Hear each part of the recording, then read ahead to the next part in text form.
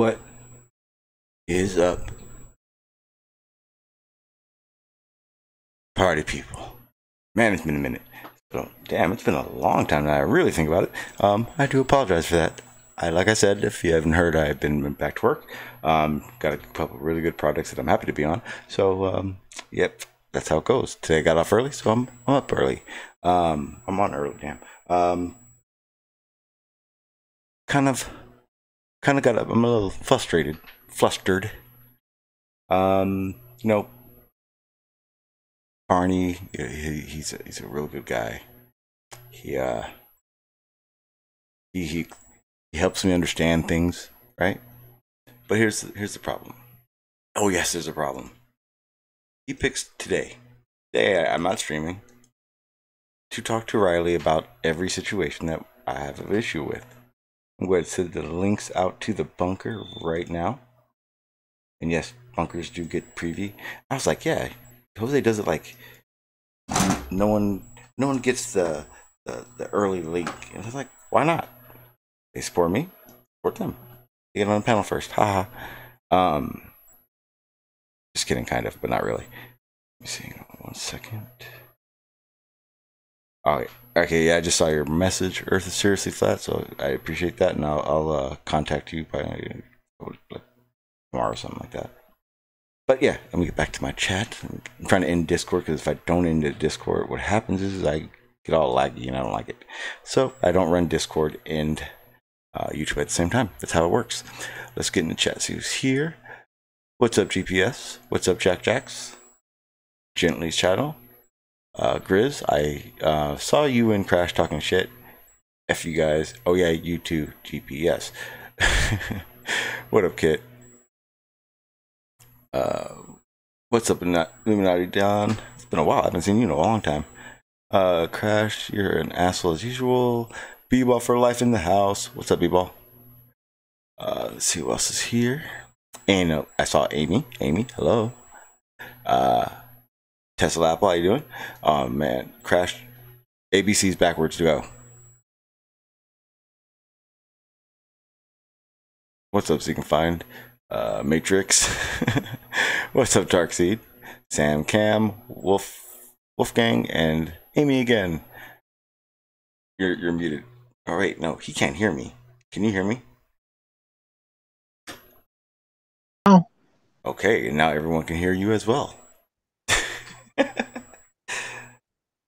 You sound good. And if anyone took that the wrong way, he just doesn't sound elaborate. What's the word? Inebriated. Yes, the one. Yay. Yeah, I was a little inebriated over the weekend. I heard. I didn't even see it. I heard. It was like the talk of the town. It was like a bunch of little girls running around going, "Did you see what happened to Vanessa? Oh my God." It was crazy. And then I heard you one night and I went, damn. They were right. Yeah, I was triggered and pissed off. But I'll tell you right now, Crash, you got some good friends on YouTube and on Discord. Like, they actually give a fuck, so be happy about that. Whether it was normal, whether it wasn't, doesn't matter. But I got the train. You have a train. Did you just Rain Man me with a train? The train is literally like 30 yards from the corner of my property. How long have you lived there? Huh? Oh, it's just me and my old lady. Well, I was just saying because I've lived downtown San Diego, and there's a train track. There's the long train. I mean, I'm talking I think it was something like 2.5 miles long, or something. But I drowned it out. You think that's not that bad? I lived 30 feet, and I shit you not, 30 feet below the flight path of San Diego Airport. Yeah, that shit just goes away. You don't notice you're even doing it. Even happens after a while. It doesn't bother me, but I've noticed that it blows my mic settings up on Hangouts when it goes by. Yeah, I could see us not having to want to do that. Like fix our settings to your weird isms. It's an ism, right? It's definitely one of those weird isms. Yeah, it'd be an ism. What's the topic? I don't have one, to tell you the truth. Oh. It's kind of like this. How could I bring up a topic that I would want to talk about confidently if I didn't know about it? So today's wonderful, wonderful, wonderful topic is going to be, I want to know, if you're going to come on my panel, first thing you got to do is let me know when the last time you were wrong. I don't care if you were wrong about it was a left turn or it was a right turn. I don't care. I just want to hear that everyone is capable of admitting it. I did a whole hangout a while back about me being wrong. Oh, well, no, you're excluded. You're definitely excluded because there are people that don't have to do this, but that's only because I hear it every day. But I want them to. For instance, what's up, Blue? How you doing? Hey, what's going on, Sean? You are super low, and if it's on my side, I apologize. I'd have to fix it. Well, it could be me. Let me check. Is he really low on you? Sean? Yeah, it's your side. Sounds like you're talking to us through a hallway, through a kitchen, through another hallway, around the sphere, then down the flat Earth. How's this? Oh, you came back to the reality. Cool. Wrong microphone. Yeah. I used to do that too when I had my laptop. I used to always do that. Yeah, I was talking to the one that's over on the other side of the goddamn room. That didn't work. That explains why it sounded like that. Uh-huh. And Crash, don't think we've forgotten about your frog problem. They're not frog. Dude, okay, we're going to get into that later. But, Blue, when was the last time you were wrong? Don't know. Gotta know. There had been a time you were having one of these wonderful debates, conversations, and you went, oh, shit. Maybe you didn't say anything, but you were wrong. Gotta have happened. Oh, yeah. Must have. Yeah, I'm sure it did. Found out for a while. Somebody needs to keep track of this shit. You're right. Well, luckily our government is now. Not happy with our government at the moment. That was so. I wasn't even ready to say that. That was awesome. That's how it should have been. That was great. Well, I'm super happy tonight though. I got Anthony Riley this afternoon on Jose's show to repeat his claim that 5 divided by 0 is 5. Yes, that was awesome. I was listening at the shop. I couldn't really respond, but it was awesome. I literally about an hour and a half ago started listening, and it was the best 20-30 minutes of my life. Barney and who else was there? I know a lot of you guys were there, but someone else was I think it may have been John Watson. Yeah, John was there. Yeah, like John was like the guy that would like get Riley amped up, like you're telling me facts, and then Barney would like verify some of them, and then bring his own, and it was like they were cool about it. They didn't raise their voices. They didn't get all super personal. And best part is Riley thought he was in control, so he kept saying the derpiest shit in the world. Like I saved a clip of it, and I went, I have to play this because how do you argue against an explanation for gravity with another explanation for gravity while not you can't in gravity? You can't use gravity to disprove gravity. I'm sorry.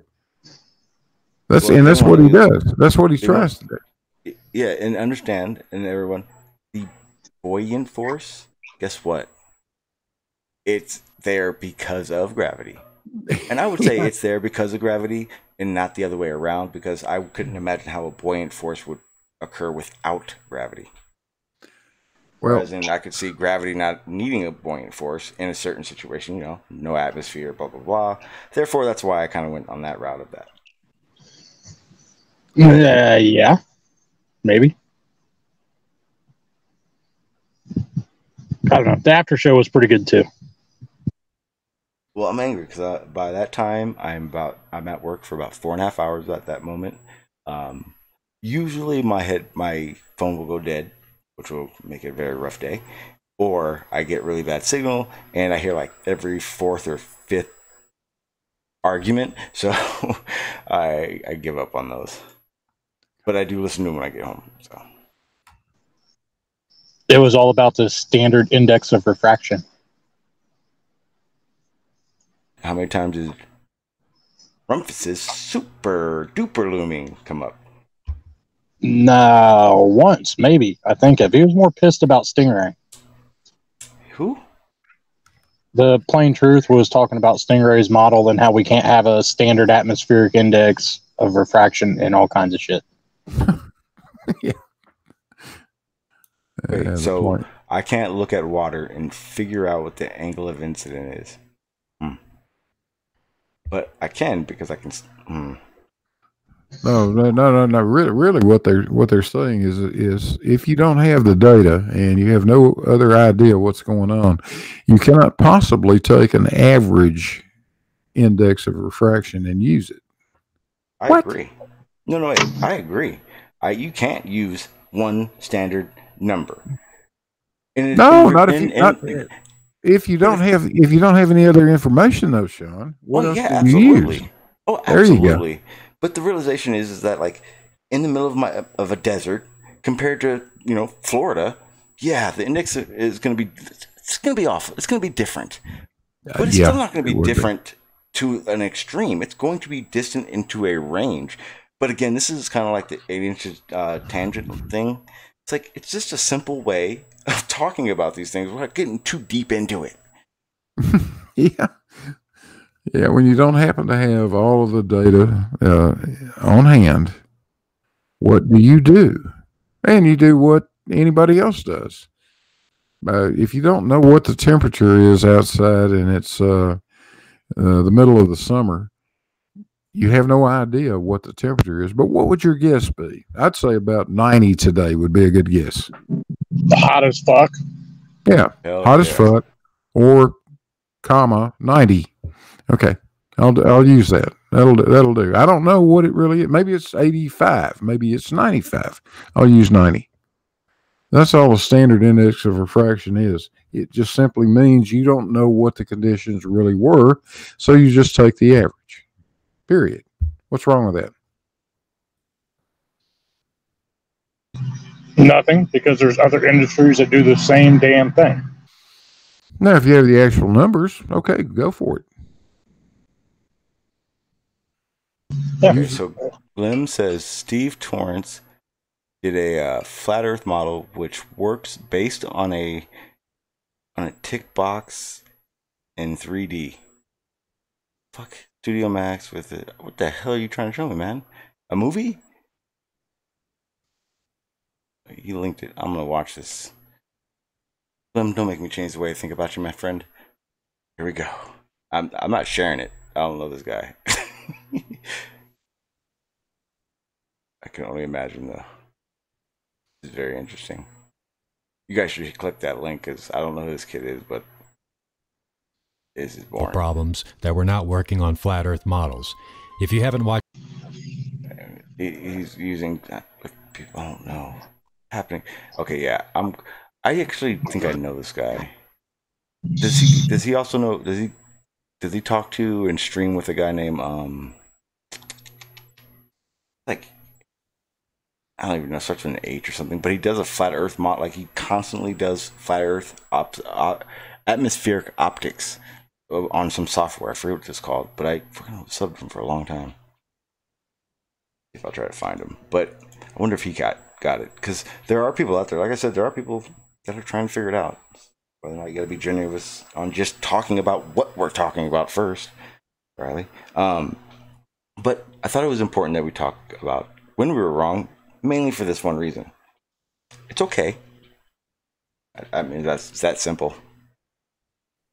Yep. I mean, I know there are some countries on Earth where you're wrong, they'll cut your head off. Not here in America, not in most of the countries that anyone that's talking to us now are in. We're good. So, it's okay to be wrong. It's okay to, hey, guess what?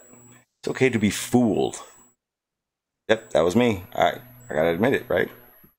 I got pulled in. Hook, line, and sinker. Guess what? I'm still here. But So why is Matrix Media so pissed at Professor Dave?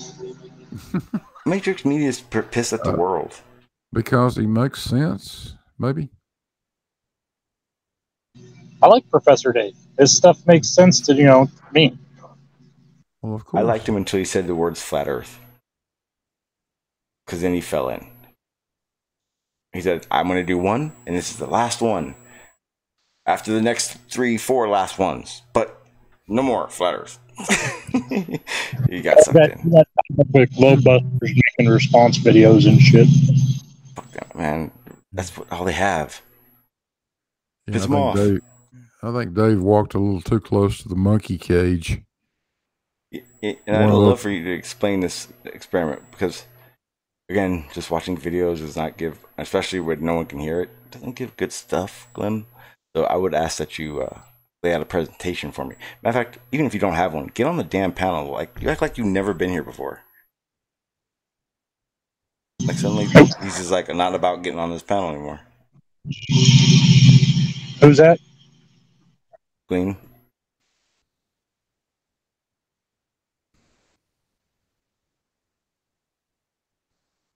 But that's here nor there. Let me see. I'm trying to find my screen again. Found it. Yeah, it's kind of one of those things. I didn't even want to talk about this today, but then I heard Jose's panel and it made me so happy. Because I also realized it's like there's a server in Discord that like I don't like no one knows is like from this group, like literally just dumbass kids. And when I say kids, like I mean like in their 20s, some of them probably in their teens. I don't know, but it's a very large server. Not very large. Say 2,500, but they're all dumb. Not one of them has a good answer for anything. I've tried to be serious. I've tried just joking around. Huh? Can I go play there? I need a link for that. Oh, I'll send you one because it also just so happens that all the mods left, and I didn't know it. So I got pinged like 100 times one day, and it was people going, "Mod, give me rules." So somehow I've taken on the act of taking care of this Discord. So I'm pretty irritated by that. Do you get paid to babysit kids? No, but I get to see like how dumb people really can get now. Like I don't have to care out there at all. Like not even a little bit. Even if they only paid you a penny a month a piece, it's still $250.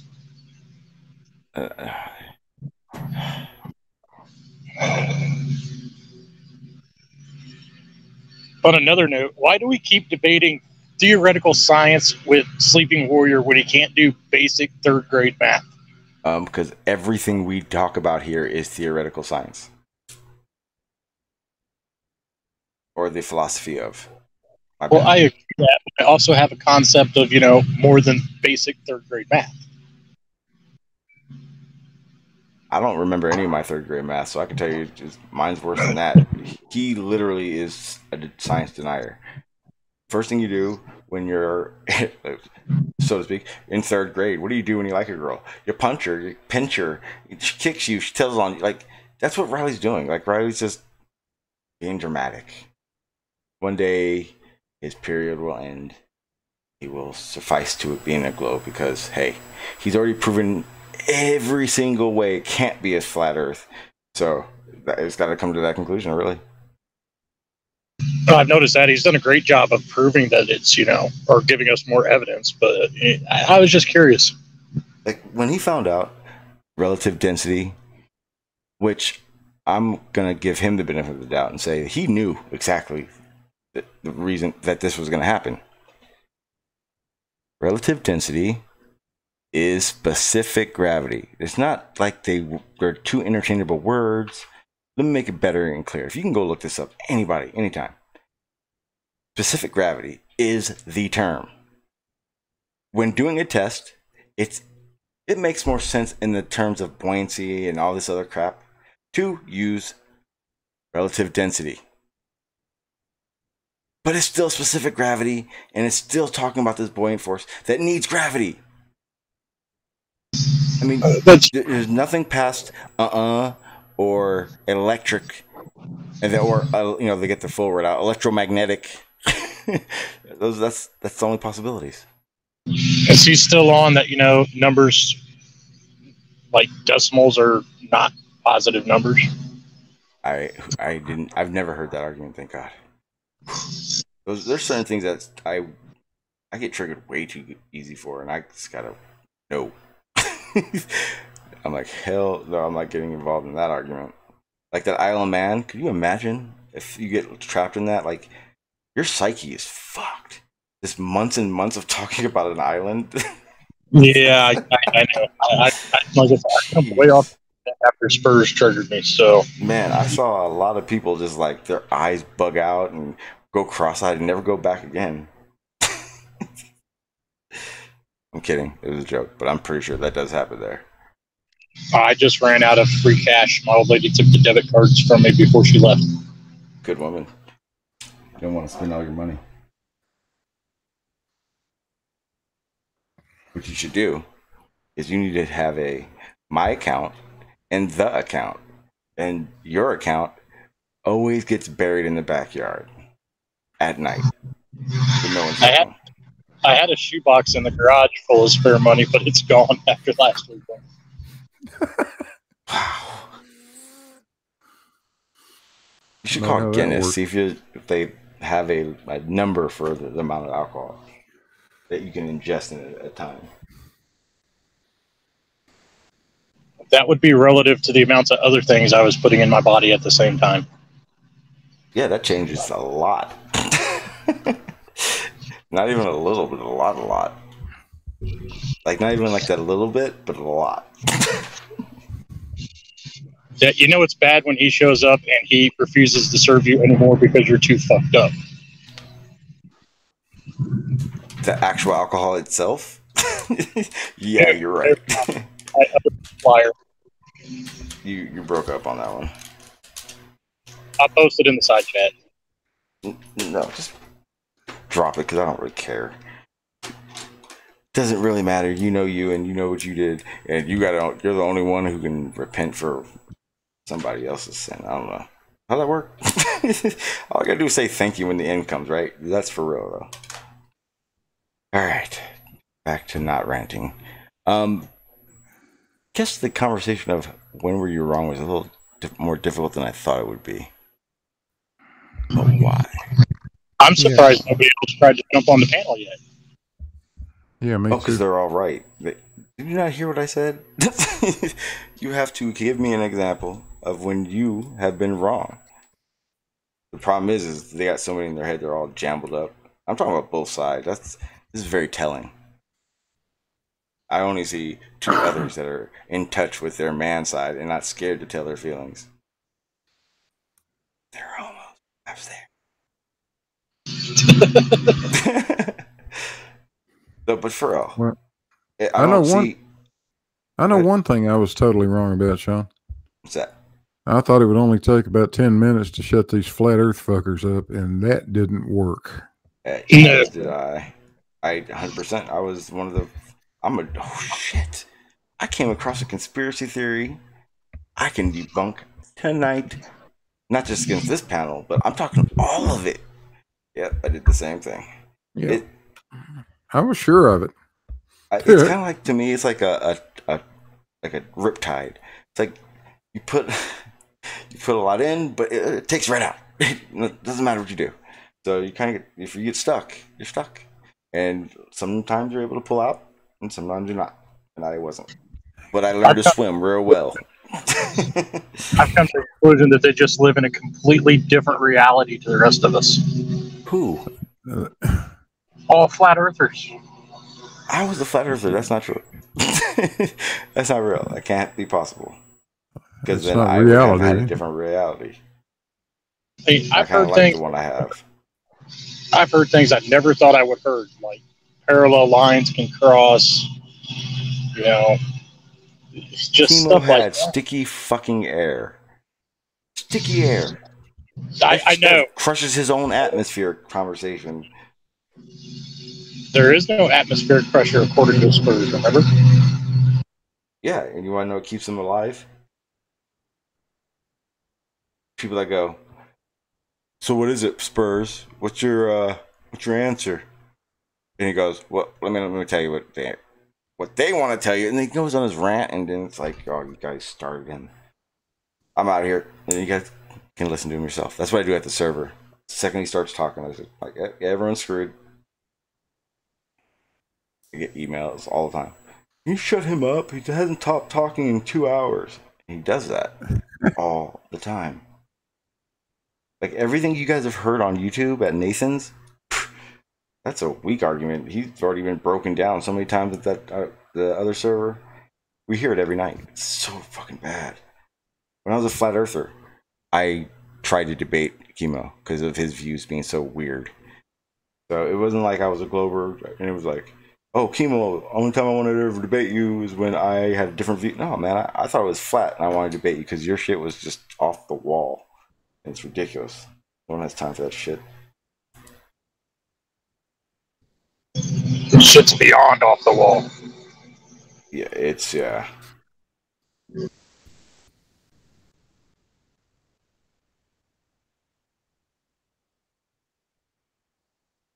We got we got Dave RAQIA Gafford in the chat talking about upside down water and curve and rotation and stuff like that. Come on the chat. Let's talk about it. Yeah, I put the link out there. Yeah, that's another thing that weird. It's like, so and here's the thing. I remember as a kid thinking about this, and I remember, you know, as I'd say more at the tail end of being a flat earther, I was thinking about this. To imagine yourself or a whole hemisphere of people upside down relative to space, keyword, it does kind of mess with your brain.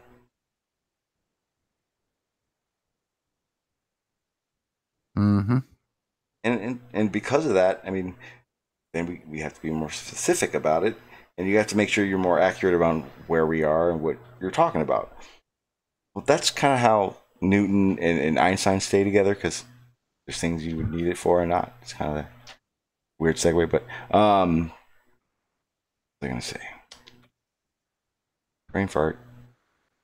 It's all your fault, no. Blue. Oh no. Let me see. Hey, you know what I got? What's that? I got a new toy.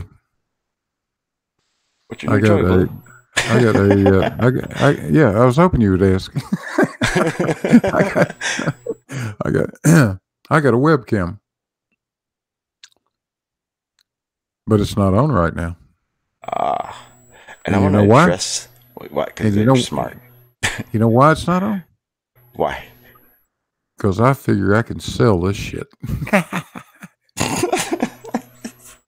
So here's the deal, you peeps in the chat. The first guy that puts up the $1,000 super chat thing, go for it. I will turn this webcam on. Holy shit! Oh, wait a minute. Can we do this on my channel instead of Sean's? No. Well, yeah. No. Wait, Blue. Blue. What are you doing, Blue? Hang on. No, we're gonna stay right here, right now. We're not. Sorry, Crash. We're not focused on you right now. Stop. But we will all show our faces. I have 3 goats. How many goats do you have? He's in my chat, and I can boot you. Power. Damn. Yes, right. I just went all America on you. I knew it would work. For sale to the highest bidder, by God. Yep. I am definitely for sale. I mean, that bit's going to be real high, but hey. I have to, I'm so glad I'm recording that. Did I just get you to say that you are definitely for sale? Absolutely. Yeah, if you use it maliciously, I will copyright strike you. Would I do something like that? Oh, yes, absolutely. I would. Why wouldn't you? Yeah. I mean, why else do we take people's uploads? Very rarely we're like, this guy had something interesting to say.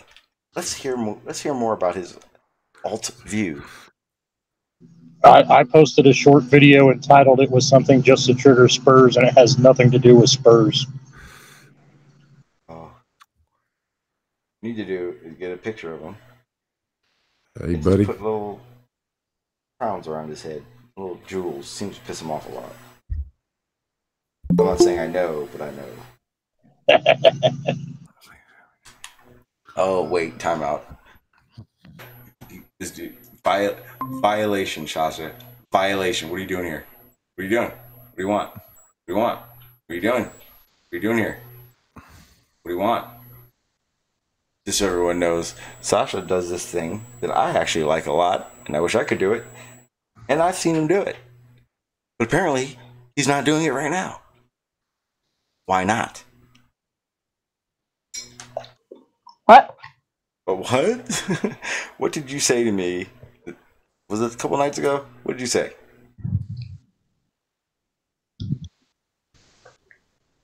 Oh, was that last night? I think so. I don't remember. Oh. What would you... I've said a lot of things. Oh, you can't have the same excuse. Which one specifically? The time you were going to take off.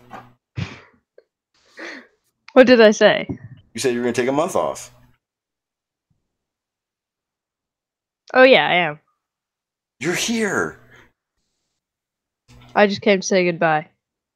Oh, thanks. Don't lie. Why would you do that here? Yeah, to say goodbye. Jesus Christ. Is that what Discord is doing? Raising wimps. Jesus. Just fucking find another meetup. You'll find us. Jeez. You'll be back there. I'll come back. At least you're not like, what's his name? Groupie? The one that's in, Groppy, whatever the fuck his name is. The other kid that's in my server. Crash. That runs the server. Yeah. He went flat earth for a second. Almost wrecked me. I was like, what the hell is wrong with this guy? He's supposed to be all smart. You know, that put you guys on the spot. Ha ha ha.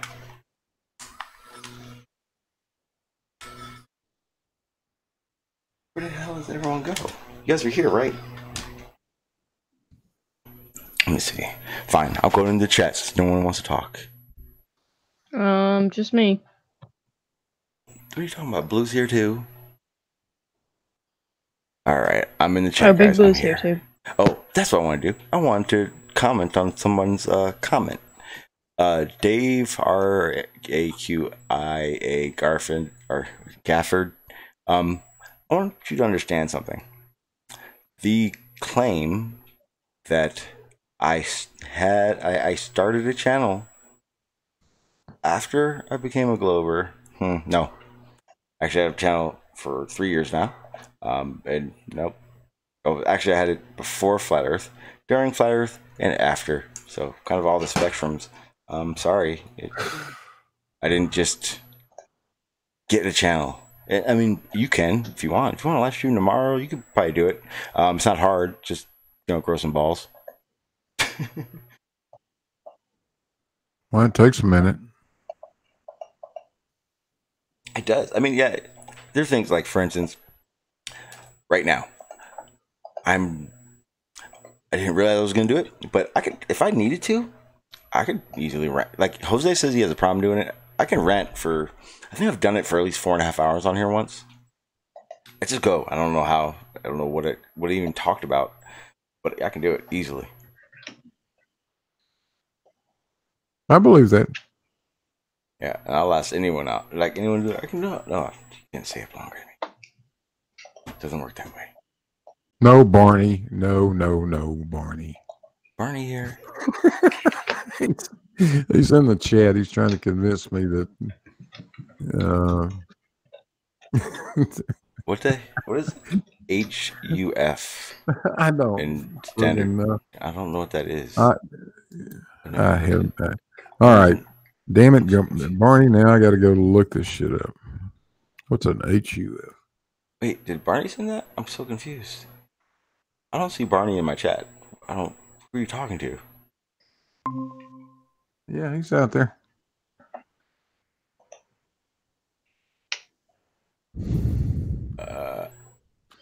I'm gonna have to ask if you took your meds today. I don't see Barney once.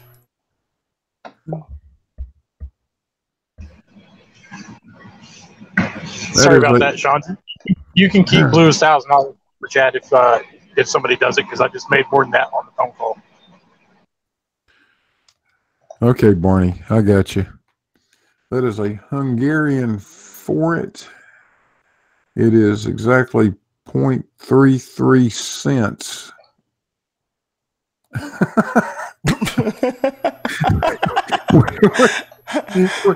I'm so confused. I'm trying to figure out what Barney just gave you. Let's see, 400 times 0.0033. Hang on, there's a problem because I don't see any of this.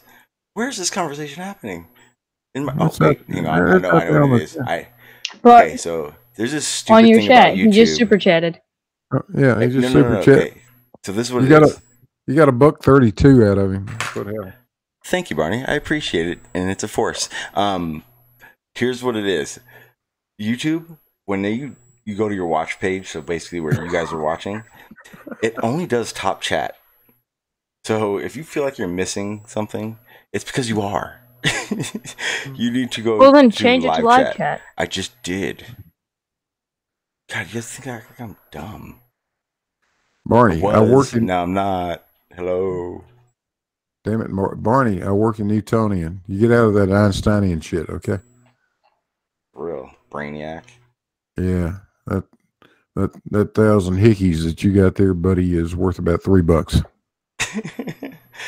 Thanks, Barney. It's a force. It must have been your buoyant force in your wallet. I was kidding. Barney turned the semantic warrior upside down and inside out today. Yeah, he did. And I only heard part of it. Oh, it was I funny. heard the full part. What were they talking about?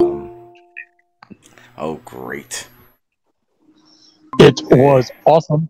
Hey, Barney, how you doing? We're on the same team today. Well, don't like Riley. You don't have to yell at me and stuff. Okay. Hey, Barney. Did I defend your position well enough, showing that it's a force?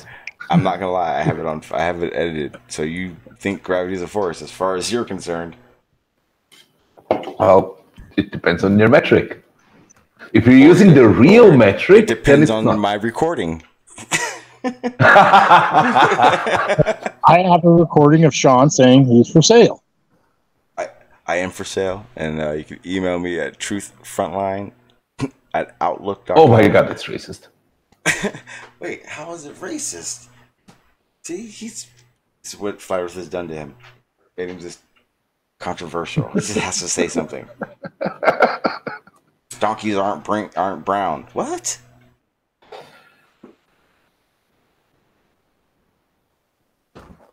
So, when you were, one thing I didn't understand, and I wish you guys would have gone into, but I can tell Riley wasn't going to let it happen.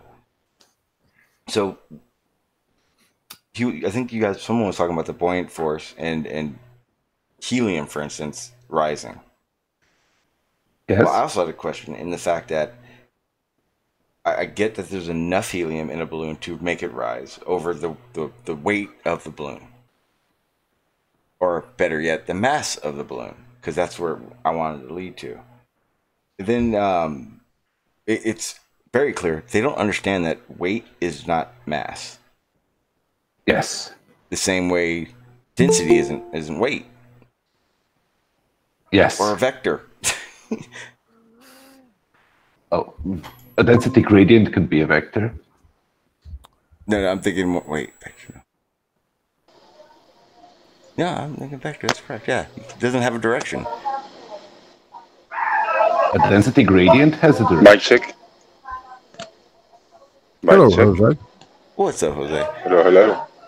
I got some bad headphones. Works? They're good.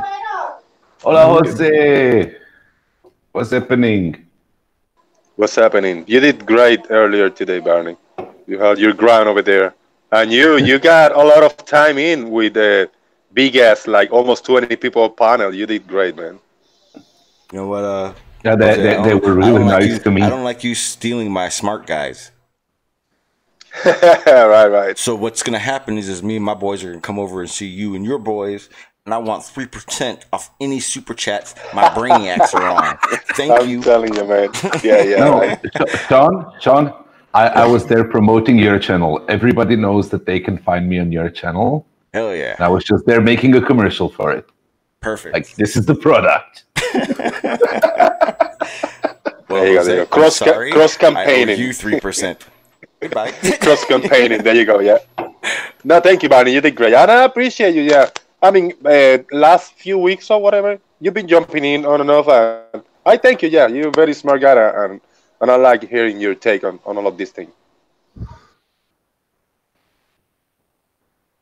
Okay, I'm waiting thank for you. some point for him to snap one day, because he hasn't snapped yet. Oh, I've snapped at Riley a couple of times today. Yeah, he got a little testing, not as bad as I do, but no, yours is just yours will make a freaking tiger stop in his tracks. Like, ooh, I did something. I said, like, I think someone was saying we were in one of these hangouts and we're like, oh, to be your kids. The fear they must have felt.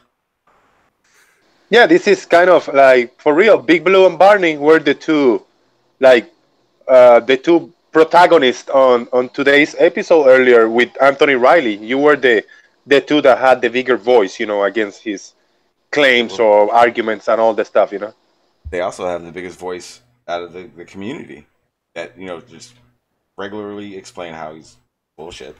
Joey is full of shit, and then, in the end, hopefully he'll realize it.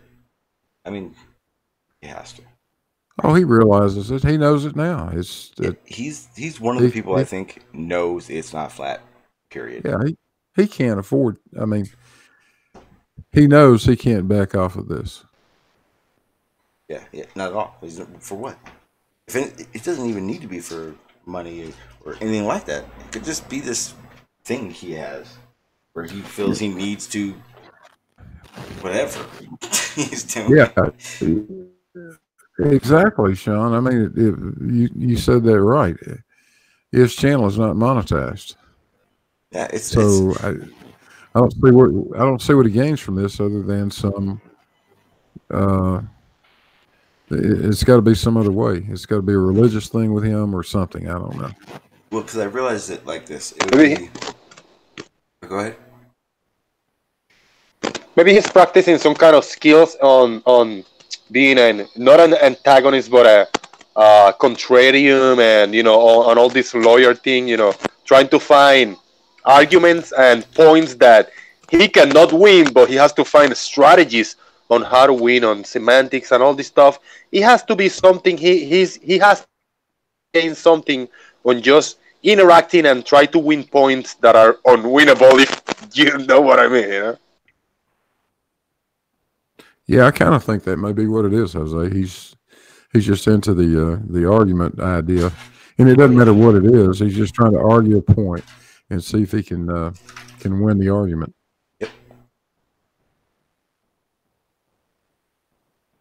But if the only way to win an argument is by misrepresenting the argument, then that's a bad argument to make. True, Barney. Yeah, totally true. And he makes a very bad argument. I agree with him on a lot of things, and then we get to that point and argue which metric are you using. Because that's like in his claim about it not being a force. That's literally the only point of contention I have with him, that he is trying to apply the statement of Einsteinian gravity to a Newtonian frame of reference. And no, you can't. Sorry.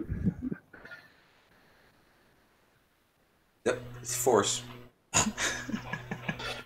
Yes, if you're measuring your space as Cartesian in meters or any equidistant units, and if you're measuring your time in linear time, then it's a force.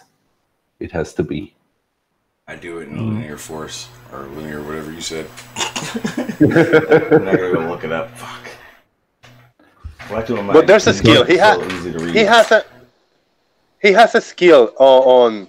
I mean, even though he butchered a lot of what he says because his English is not that articulated. He got skills on not misinterpreting, but twisting the words and the phrases so he can interpret it in a different way. It's like moving a comma or a period, in a sentence, and instead of telling kill him, not free him. If you put the comma in the wrong way, you're saying to kill him, not to free him.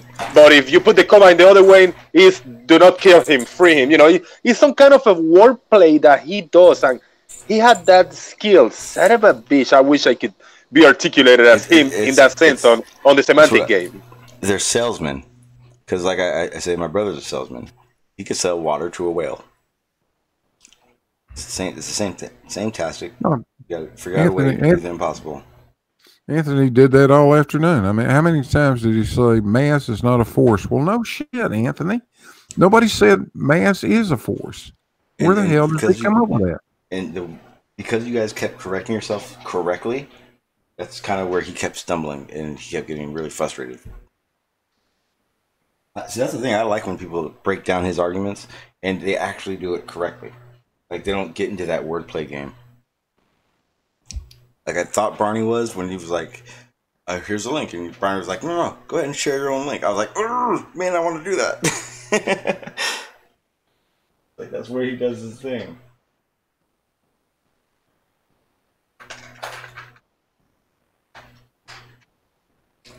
You not feel that way? Felt like you trust what he was going to say? What? Trust light? Because when Riley reads his little sources from everything, he does the quantum eraser shuffle, where he changes terms and sentences around to word it better for him, rather than just be honest and explain what's going on with reality. But no, look, you just have to understand that 5 divided by 0 is 5. And you know everything that you need, and you know everything that you need to know. I think that was rather telling. It was definitely special. You may see that. You may see that on my channel in a day or two. My question is why isn't Riley on here going, I fucked up? This is a safe place, Riley. We won't judge you for long. Well, that is an absolutely indefensible position, and he knows it. The best switch and bait that he did today for me, not that it worked, it just, the most interesting one was, why do you agree with Rumpus but disagree with Einstein?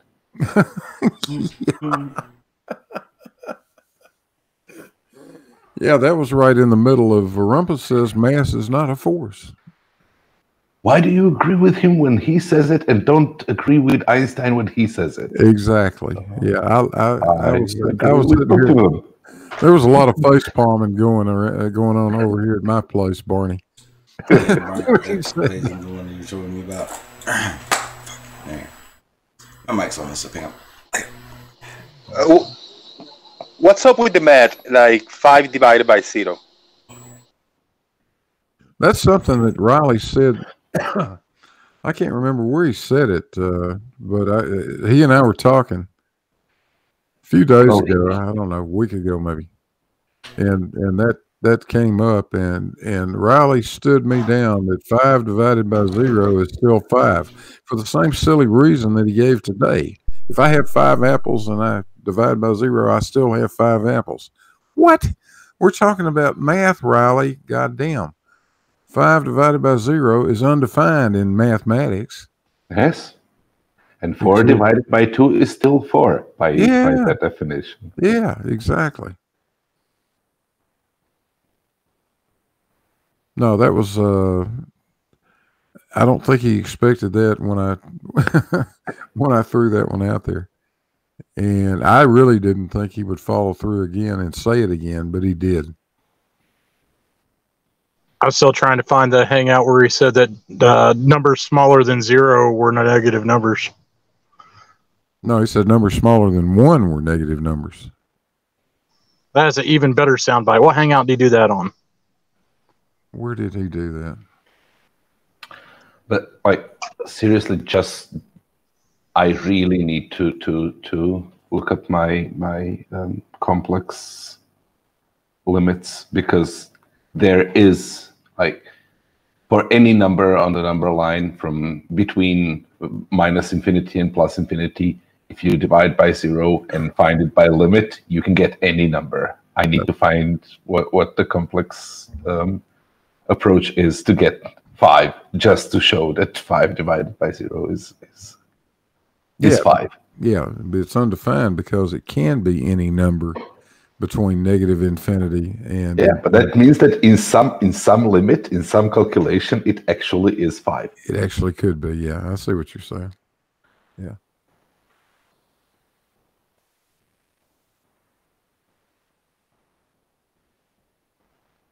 You're saying that under some circumstance, Riley could actually be correct. From a certain frame of reference. that simply means that I'm going to have to buy a plane ticket and come there and kill you before you find that.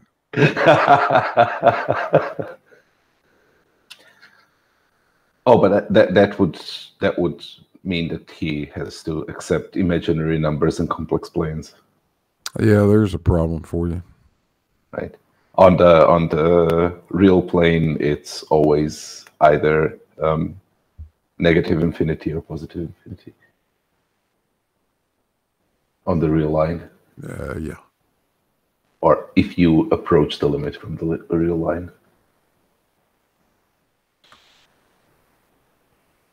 What is the title of your show today, Sean G?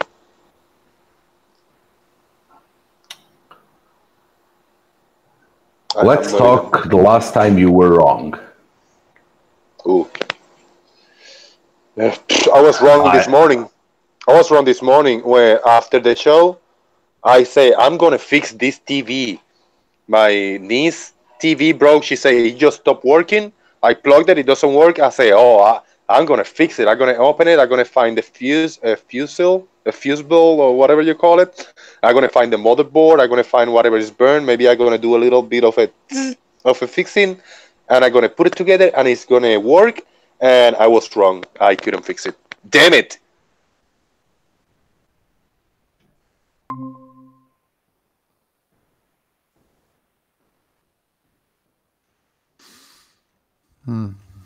I know we were not talking about that specifically, but I was wrong this morning. I think we have all been wrong at any point. I mean, very recently, even in the flat Earth, globe Earth debate subject, we all make mistakes. Or have you guys not been wrong lately? Oh, I've been plenty wrong. No, I'm wrong all the time. Hey, Sean, Schrodinger's looking for a link in the chat.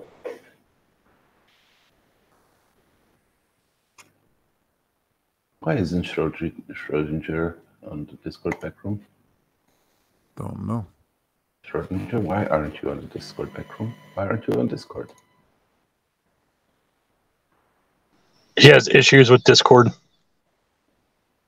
Everybody has issues with Discord.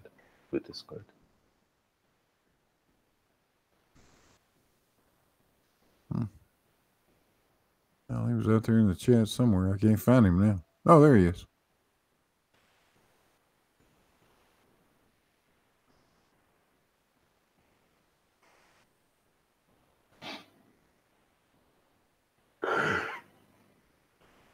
Schrodinger says he was wrong once back in 1986.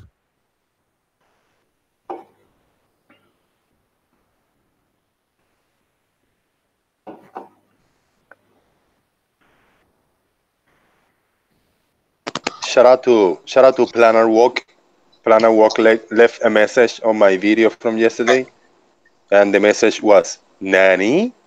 with a question mark, because when I opened my show, I went "Ahoy hoy," and he commented in my comment section "Nani?" That's funny. Shout out to Planner Walk. It was funny. I had a laugh. I go like, "You son of a bitch." That was good. Schrodinger says he is on Discord. He's just really bad at it. And so are the rest of us. Why? Because it sucks. That's why. Schrodingers, I'm going to send you on Skype. I added you to Skype earlier today. So I'm going to send you the link on Skype. Now, Shunji must let you in.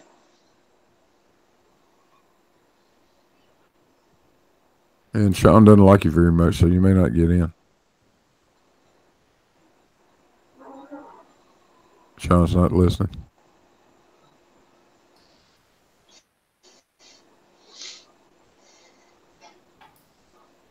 There you go, sent. This is the last one. You're going to have 2 meets on Skype. The one I sent you earlier today, which is not good. And the latest one, that's this one.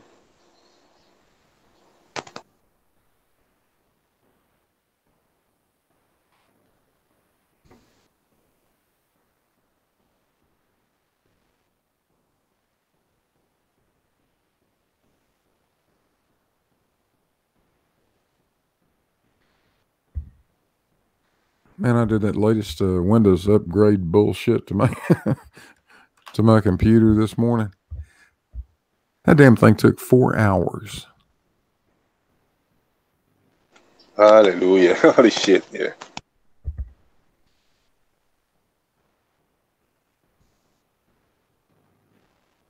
Yeah, I don't have too many programs, and it tells me it's overloaded when I just got OBS and the Meet open. So it's a pain, you know, dropping a little bit of a frames. I don't know what's going on because the computer is not that old and it doesn't have a lot installed, but I got to deal with it, you know.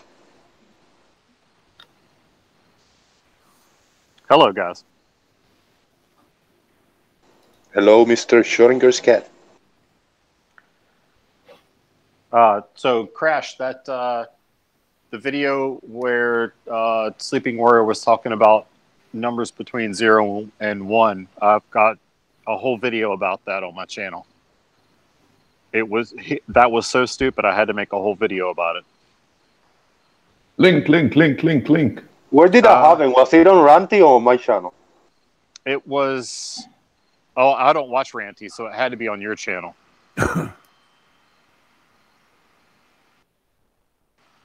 But I've got about an 8-minute video about of him saying that and Big Blue just lighting him up about it. I think I got about 400 views on that so far, which is pretty good for me. Hey, Crashes, I put a link from LK in the side chat for you. Where'd Crashes go? Is he here? Oh, he was. I thought I was just talking to him. That looks like he dropped out. Crashes, get your ass back in here. I'm talking to the ether. That sucks because it's not there. You're talking to the ether, and Michaelson and Morley are listening. Oh my God. Terrible. I mean, they're spinning in their graves. Yeah, I remember that deal when Riley did that. Number below 1 is negative. Holy shit. I pressed the hang up button. Damn it. Help me out here for 1 second, guys. You hear me, right? Yeah. Yeah. Me personally, I don't know. Can you help me out and tell me why in the hell am I here, like in this call? I'm not talking about my show because I really enjoy doing it, but why am I here? I don't have anything to give you or to present to you. Do you think I feel like out of place, like for real, personally? Well, because you're just a super great guy to talk to, Jose. Yeah, it's just it's a bunch of friends sitting around talking. Yeah. You've come here to congratulate me. Yeah, that's not bad. I appreciate that. Let's go for it. No, I'm for real. You know, yeah. I mean, I was born. I got nothing to do, just having a smoke and listening to the show on YouTube. I say I can maybe be in the call, you know, because why not? And let's chat with you guys. Yeah, that's about right. It is so wonderful to have you here, Jose. Yeah. It really is. I'm still basking in the glory of my new job that hopefully I'll start on Monday. Well, yeah. All the That's best. good, man. Congrats. Yeah, congrats. Thank you. I wish I had something to bask in. Oh shit! The link is public. Let's get some flat earthers in here. Come on, you flat-eared fuckers. I'm gonna wait like 2 weeks. I'm taking a long 2 weeks vacation to find me a new job. I don't want to do supermarkets anymore, bro. I've been working in supermarkets for the last 12, 13 years now. I have been through 4 different supermarkets, bro. Just stocking shelves. I did it all in Walmart. I was up to manager, you know. I did manager for 4 years, and I got burned out, and I went down to like stocking shelves, and that's what I did in 3 different jobs. But I'm so burned out of that, and I want to change careers. Yeah, get an actual like vocation is where you're really gonna excel. Like, find a vocation, whether it's plumbing or mechanics or something like that you really like, and that's where you're really gonna thrive. Yeah. I do like retail business, like dealing with customers, but not quite supermarket. You know what I mean? I'll find something. Nobody wants to be a mechanic. Nobody. You owe the Snap-on man every day for the rest of your life. Yeah, that's I get a kick out of working with people, right? From little old ladies to grumpy old men and young guys and girls, and like different kinds of people with different attitudes. I really do like having face-to-face talks with them, you know. I really do. I got the biggest laugh today because my last video I released a couple days ago was about that lady, Marilyn Spirit Level. And I said in the video that she refuses to debate me. And then today I was watching one of her videos, and one of the comments was, "So when are you going to debate Schrodinger's cat?" It's I'm making it into her comment section, so sooner or later she's going to have to address it. I went into her about Captain Cook, because she was saying the whole Captain Cook circumnavigated Antarctica, which I thoroughly crushed in my video.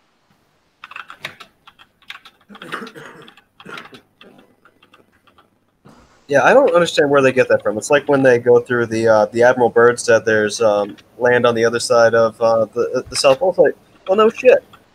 And guess what? It's about the size of the United States. Well, yeah, what he said was land beyond the North Pole from South Pole. The United States Midwest. So if you draw a line from the U.S. Midwest to the North Pole, yes, there's land beyond that. Oh, and Sean, to answer something that you put up at the beginning of the show, I was wrong today. I meant to say fallacy of composition. I said fallacy of multiplication.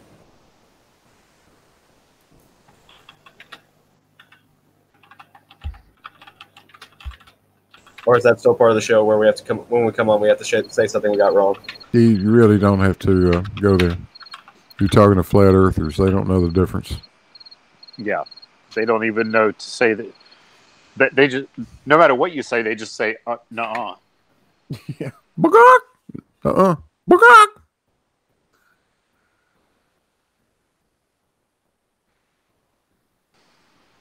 It's sad when Gladys is smarter than flat earthers. Isn't it, though? Yeah, I'm glad Barney got my joke earlier, by the way. It's like, I don't often measure distance in schools of fish.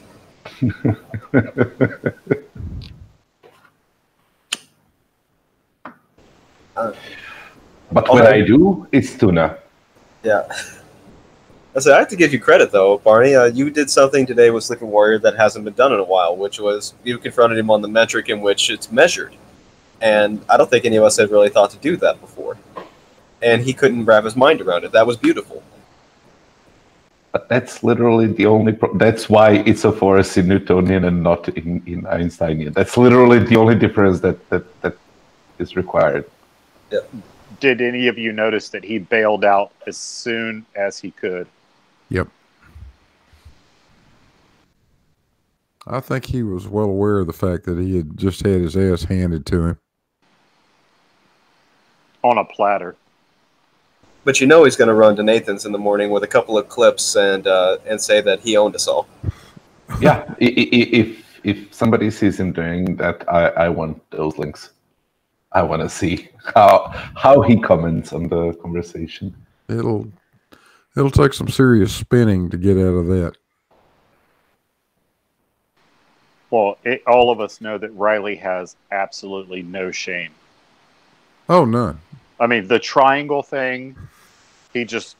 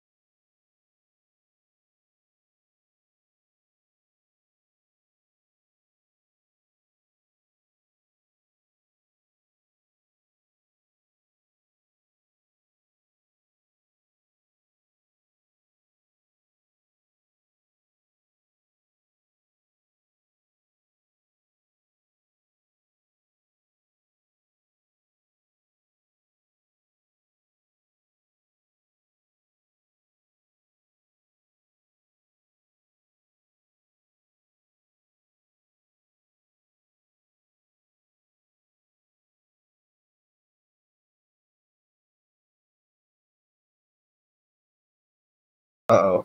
Sean, we need you, man. Sean's mic is not working. Oh, that's upsetting.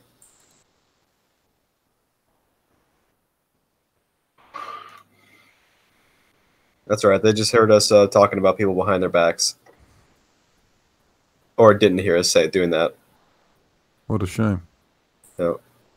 Apparently, I got called out. Sean was telling me that apparently Free-Minded wants to play with me on refraction. Apparently, sound is back. Oh, good. Sean fixed it, I guess. What is the issue with refraction, Brian? He seems to be under the impression that ball earthers have hijacked refraction to where it bends down. He claims that it always bends up, or its primary position is bending upward. Does he understand density? No, I don't think he does. Or if he thinks he does, he thinks of it as what Riley does, which still would mean that refraction works opposite of his thought process.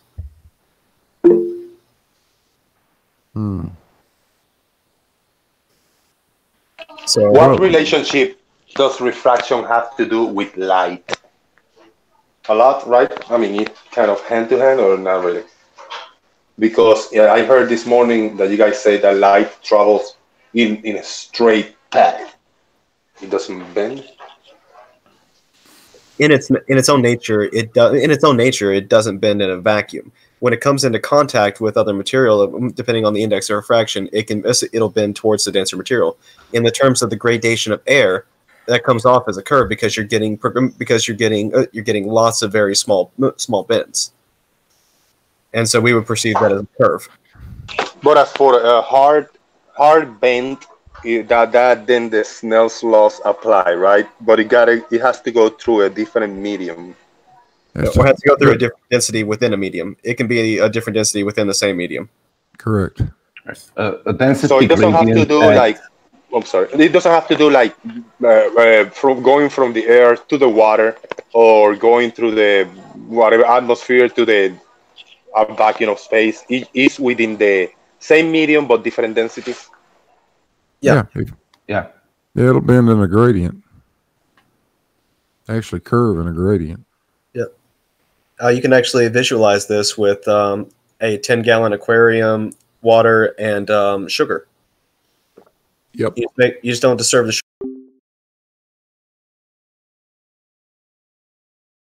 And it'll bend down as you get closer to the bottom, I should say. And then it could bend up or down. I mean, it's mostly down for the refraction. On some observations that flat earthers say, I can see further than I'm supposed to see because this lighthouse or whatever. So that means the light is bending down, but it can also bend up. It will always bend toward the denser medium. Yeah, always. And it's very uncommon for it to bend up. It does happen, though. Yeah, if you have a temperature inversion where you've got more dense air above less dense areas, yeah, it can bend up. Yeah, but that will be a local phenomenon. Yeah, very local. Very yeah, unusual. That's playing devil's advocate, like I do a lot. Like when a while ago, maybe a year or more ago, Soundly did this test and he put lights along the Little Tensas Bayou. That's 7 miles long. And he put lights, I think it was either every 1 mile or every half of a mile. And then he put a time lapse and he put the camera for a few hours, I think. And then you can see the deviation from up to down, a little bit of a bending. It was mostly down. It was between straight, the lights. So they flickered down most of the time. And every once in a while, it did a little flicker up, So it was more down, but a little bit of a up every once in a while in those 2 hours. Nothing's denser than a flat earther's head. I heard a little background noise from you, Sean, so you might be back.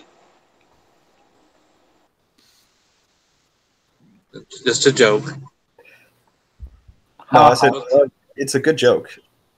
What's going on, party people? Oh, not much. Just a little bit of a shoot the shit fiasco here. I'm sober today. Yay. Yay, for once.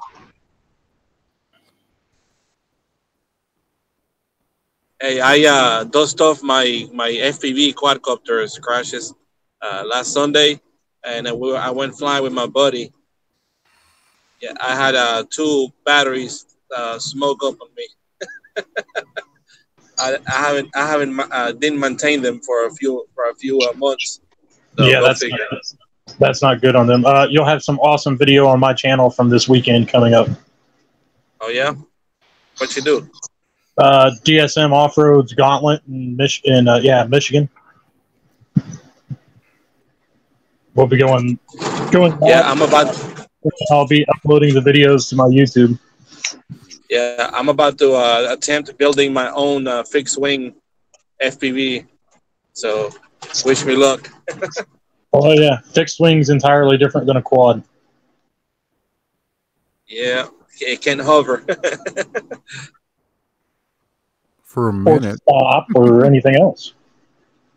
Well, I mean, you could configure it to be a vertical takeoff, but anyway, I bought a few plies of a foam board from the dollar store and some packing tape. So we'll see how it goes.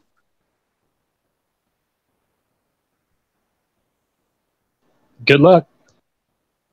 Yeah, that's all you can say, really.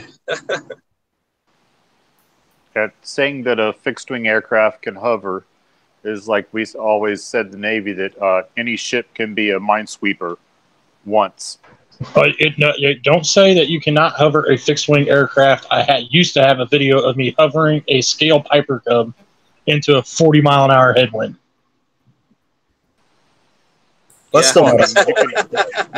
You can hover a Harrier or the Joint Strike Fighter.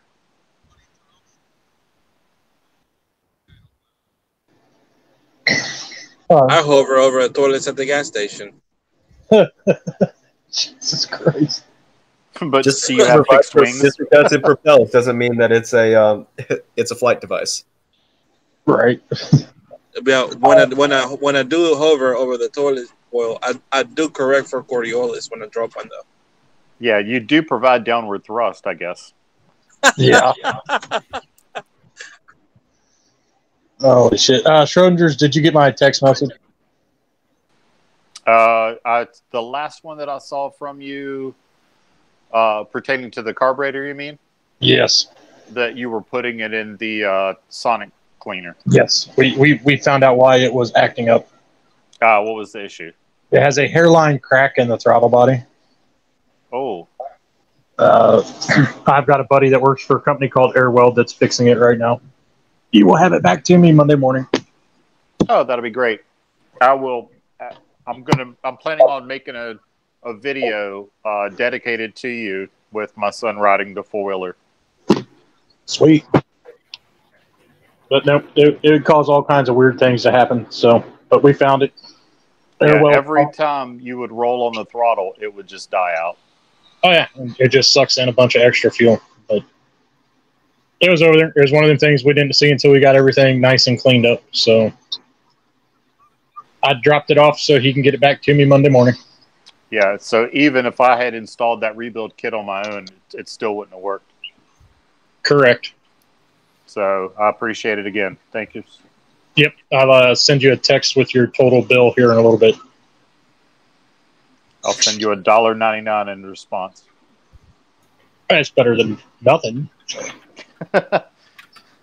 No, it was just what he's charging me, which was cheap, or well, relatively cheap, and then the shipping to send it back to you. That's all I'm charging you for, brother. Yep, no issues, and again, I appreciate it. And yep, I'll send you work, and you'll get a nice video about it. Awesome. I'm going to do a video on how this thing goes together in case you got to do anything to it ever again. You know, that there's so many things that I have not known how to do that YouTube has shown me how to do. From taking apart guns that I'm unfamiliar with to laying flooring. There's YouTube is pretty good for that. Yes, it is. Yeah, it doesn't teach you how bad your back's going to hurt after you've ripped up a bunch of flooring. I'll tell you that, though. Nor does it tell you how big of an idiot you are if you just try and manhandle a big block Chevrolet out of a car with a couple buddies. Oh, God. Yeah. Or that just because, you know, Dead Man's Lift looks like your kid's swing set, your kid's swing set probably won't lift that motor out of your car.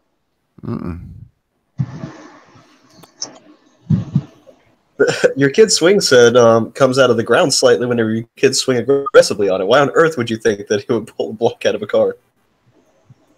There's several YouTube videos on it, and they usually end quite comically.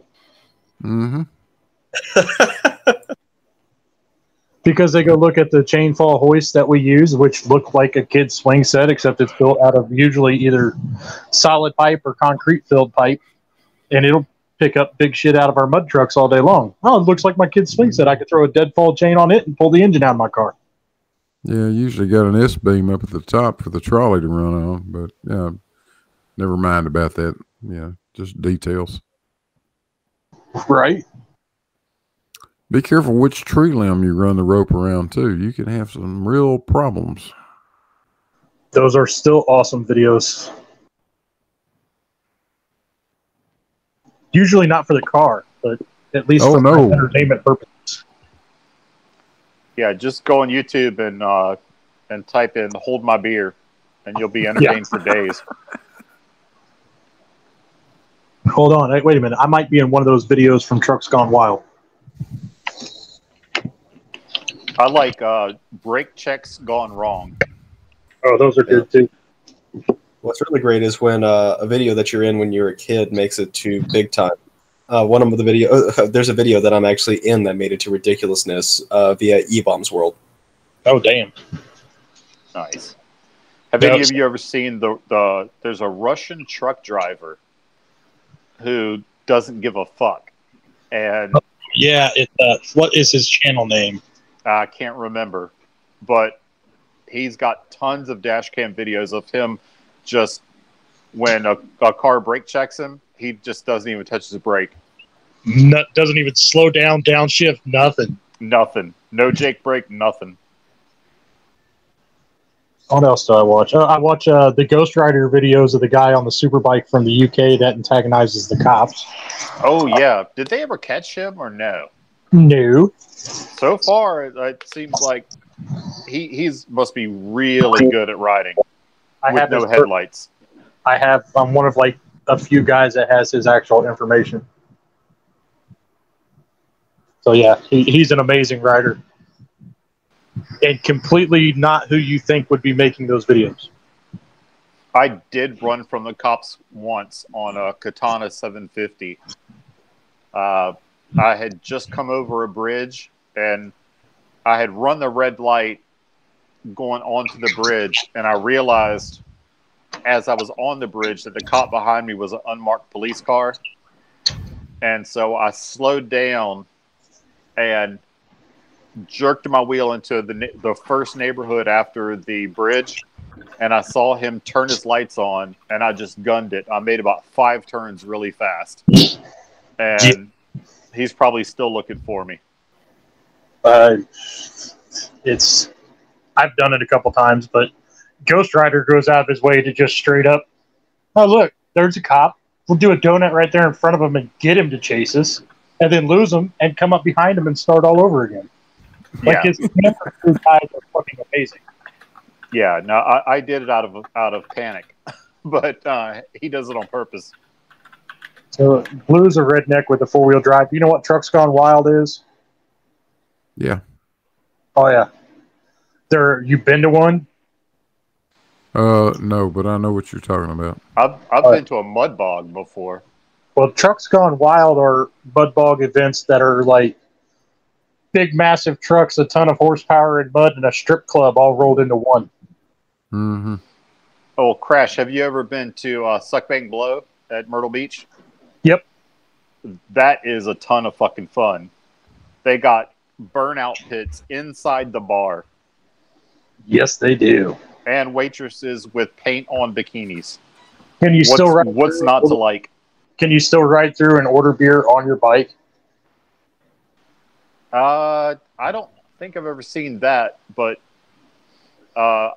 every now and then you'll just be in the bar and somebody will roll in on his bike and hey, Sean, I've never heard your voice before. Okay. God, you guys know how to make a channel fucking boring as fuck. I've been listening and yelling into my microphone. I couldn't do anything about it. That's listening to us anyway. Right now, they're stepping on Gleam. Right. What's up? Thank you, B-Ball. I do appreciate that. It says new video for buoyancy intensity argument. What are you talking about, Glim? What is up with Gleam? He takes cherry picking to a whole new level. Yes, he does. Well, he definitely seems to enjoy doing it from the chat because he can trigger people the easiest. I would still like to know how a horizontal bubble balance works on a flat Earth, or using relative density. What? A horizontal bubble balance. Well, yeah. Horizontal level works as is. No, a bubble balance for balancing a motorcycle wheel. Oh, you see, you're doing that shit again. Not everyone knows about motorcycles. We looked it up the other night before I got wasted. Yeah, well, I don't know how to balance a tire, so how the hell would that help me at all? And what's wrong with talking about Trucks Gone Wild while you're gone? You guys just suck. You guys just are like just like. I'm going to pay for your plane ticket. The conversation goes to like a whole derailed like area of nothing to do with the at all being talked about. I was just talking about paint on bikinis. Yeah, like you what's always not do to like? that. That's the stuff you do, Cliff. That's why you drove a boat. I can light some firecrackers if y'all want. Yeah, thank you. Hell yeah. Nice. Cliff, you are riding on thin ice as it is. Are you sure you really want to take a dip? Brian, I will kick you out of here. You do this every time, man. Sean, I have a relatively serious question. You go to Texas a lot. If I were to pick you up, if I was to drive my mud truck down there on the trailer and pick you up, would you come play in the mud with us for the weekend? The fuck? Yes. What? Well, because you talk about off-road and you don't get your truck dirty because you don't like mud. No, because we're not dumb. That's a no-brainer. It will corrode our vehicles. That's the difference. And why mud it if I can play in the rocks? That's what roadmen do. That's what gallons of WD-40 do to keep mud off of shit. Right, you just got to power wash it underneath. Like I want to when you're done. invest in fucking WD-40 because I want to play in mud. Nah. You can run a forklift, right? Yeah. Keep asking me all these weird questions and they're not computing to why. Because it takes a forklift to put the tractor tires on my mud truck when we get there. Okay, I got you. I've changed tires using those for loaders and stuff too. I put tracks on as well. I know exactly how to do it. We're good. You have them on beads or no? They're 144-inch tall tractor tires on custom beadlocks, yes. Ah, so just as tall, but easier. Yeah, I just can't transport it on the lowboy trailer with the tractor tires on it. Nope. Sounds like they're too wide. Or too tall. Whatever way you want to say it, flat earthers. Yeah, you can't get it under an overpass. Nope. So yeah, it's a whole process to set my truck up. But me and my granddad are thinking about going down to Texas next year to play. Let me know. Let me see. I'm trying to get this back on track, but I can't. I don't see it happening. I'm trying to find all the information I was looking for. Oh, this seems so like a great idea when I started. Yo, Sean, did Freeminder give you a date? No, he didn't. Actually, after I told him you were going to be out of town and when you be back, like ish, he hadn't answered me back at all. But I mean, he definitely sounds interested. I mean, okay, he called you out. Like, it was out of nowhere. It was like that guy Brian, because I wanted to start a conversation again. But we were talking about me and Free were talking about the sunrise and sunset and all that stuff. And we started talking about convergent lines and all that. And I wanted to talk to him about all this. Then, like, for some reason, I don't know what happened between you guys. He was like, nah. Who I want Brian from your panel. I'm like, whoa. Okay. I'm not much of a debater, but if he wants to do a formal debate on refraction and the way it bends and observations related to it, I've got no issue with that. I just need a date and about a week to prepare so that I can get really well read up on you Glovers are such pussies. Yeah, you too, Cliff. What? I need a week. Give me 4.5 days and three study guides. Well, I'm not just going to walk into a debate cold. I mean, that's stupid. What do you mean? The same reason that you wouldn't step into the octagon against a fighter without preparing. There's a big difference. No, there's not. Yeah, I could not walk out under my own volition in a cage. If well, yeah, I mean, I could walk into a debate. You're not. It's not the same thing. Well, I want to know the style. I want to know what his arguments are, what he's said in the past, beliefs, other lies. So it's not a good idea to just walk into something cold like that. It's almost like you're taking it too seriously. Well, here's the thing. I'm in it for the lulz, but I don't want to, walk in unprepared. I would like to be correct when I make this statement. When you fail to plan, you plan to fail. How about this? Instead of researching to learn about the subject, research how to teach the subject. That's part of what I try to do. But do you disagree with my statement that if you fail to plan, you plan to fail? Yeah, I kind of just ignore everything you say sometimes. If you fail to plan, you should plan to fail, but you have failed to plan, so you will be surprised by your failure. Or victory. That's why I plan. You plan to fail? No. I plan so that I don't fail. But you do fail. You burn spare parts in a welder. Is flat Earth gone, and or at least the people you've debated? I can't find any of the debates that I lost. Are they And, still flat earthers? Because unless you've conveyed to them that your facts are actually true, they're probably still flat earthers. Yeah, but they all are, and we're still pointing and laughing at them. At least one of them's left the internet forever. The most recent guy you debated, the guy who kept calling us fucksticks. Who was that guy? Matthias. Oh, he's not gone. Oh, is he not? That? I don't even know who the hell that is. He ran away from Crash pretty quick. Yeah, he's on my Discord server. He goes out, puts water on rocks, and then puts a jar on top. A jar on top. And it says, "See, this is the only way you get rain if it's in a container." It's like, yeah. I told him, congratulations, you proved evaporation. He tried to tell me that if you blew smoke in a bottle, it would create a pressure. A pressure gradient is created because the smoke separates from the air. What? What does that even mean? Does he mean that the particulate falls out and separates from the air particles? Well, that is what happens, but no, he said it's a pressure gradient. Okay. How is that? No. Yeah, he just raged our entire debate. It really wasn't a debate; it was just him screaming. I had a 2-hour phone call with him, and I haven't heard from him since. I haven't seen him on a single panel in a month. I haven't even seen him in a comment section in a month. Simon and Dan just made a video about the first guy that I ever debated, Flat Earth Fokker, who is now saying that there's a bridge in Vancouver where he lives that they just moved 3 kilometers.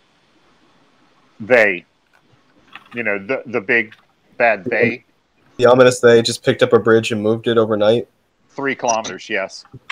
That's awesome. That's some China level shit right there.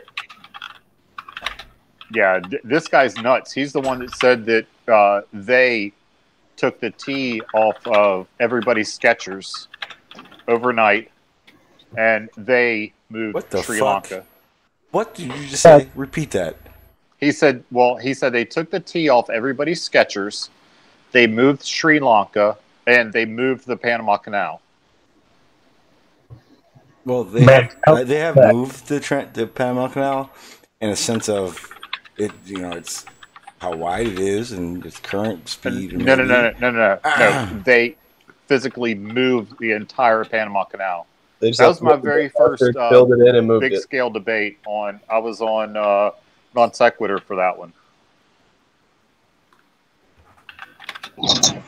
Who else have I seen for a while? Hip Hop Hippie. I haven't seen anything on his channel for a while. The last thing I saw was he debated Craig. He debated Furball after that, didn't he?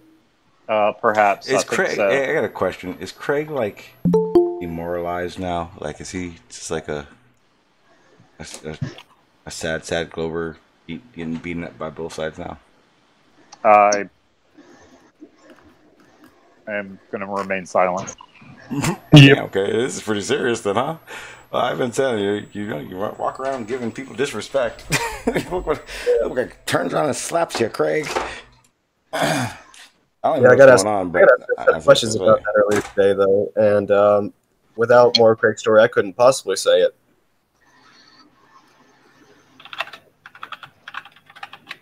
This way, you either can fit in this community or you don't.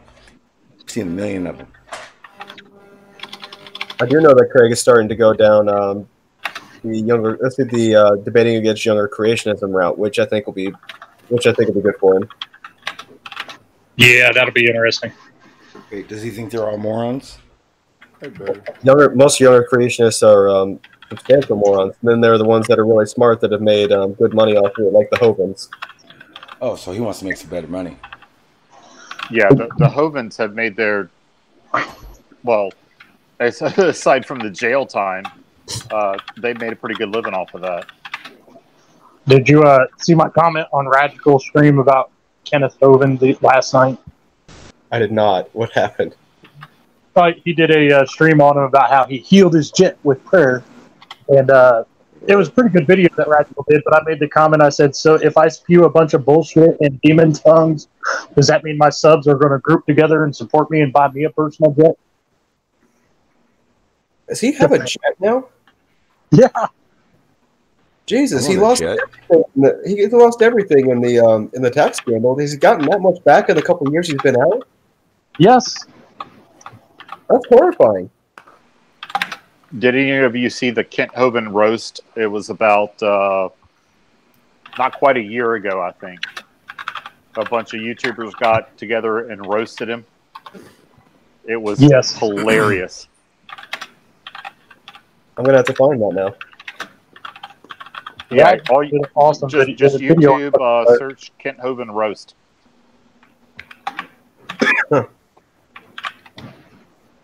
Hey, Sean G, what's up? It's Aaron. Hey, what's up, Aaron? I forgot you were in here. It's kind of odd that you came in and didn't say anything. You all right, buddy? Yeah, we're all right. We're just getting off work. I'm all dirty. All right, just check it. It was kind of odd. It was like, damn, he's here. Oh, wow, he is here. We haven't heard one word from Aaron. Oh, don't get me started. Don't get me started. Yes, hey, Aaron, you about to go? You about to go to the shed? Oh, I'm in the shed. Okay, yeah. So if this is a perfect opportunity for anybody to listen you're to Aaron right now, because as the night goes on, you will hear the progression of Aaron, which is awesome. It is awesome. And yeah, by the way, panel, you're also in the shed, so it's not just me. In the shed? What do you mean? Yeah, y'all are here in the shed. In the shed. Shed. Yeah, that's where he ends up doing bad stuff. Why are we all in here in she shed? Oh, here we go. Does it involve Sudafed? We haven't seen and the outside. It may be pink. Are we drinking lean in the she shed? Yeah, we never. Hey, if y'all don't like drinking. the shed, I'll fucking boot you out. All right, I'll just kick you out. It'll be me and Sean. It'll just be me and Sean. Oh wait, that's weird. Wait. Hey, I have make it weird. Why do you gotta make it weird? It wasn't weird until you made it weird. That's like going no homo. Now it's homo. What the fuck? I caught it right away. All right, that was not my goal. Again, just stop talking. This is a rage shed, not a homo shed. Right. So everyone understands, he's into beer number 1. I was going to keep a tally. We all have our vices. Hey, is Barney on the panel? Yes. Yes, he is. When you were in a conversation with someone else, sorry to butt in, carry on with that, but whenever it's free, I'd like to have a thought experiment with Barney. Go ahead. You're doing a thought experiment at the moment. Go ahead, damn it. Okay, and this is Barney only, so Sean, regulate your panel. Okay. Whoa, don't want me to butt in. Just my people.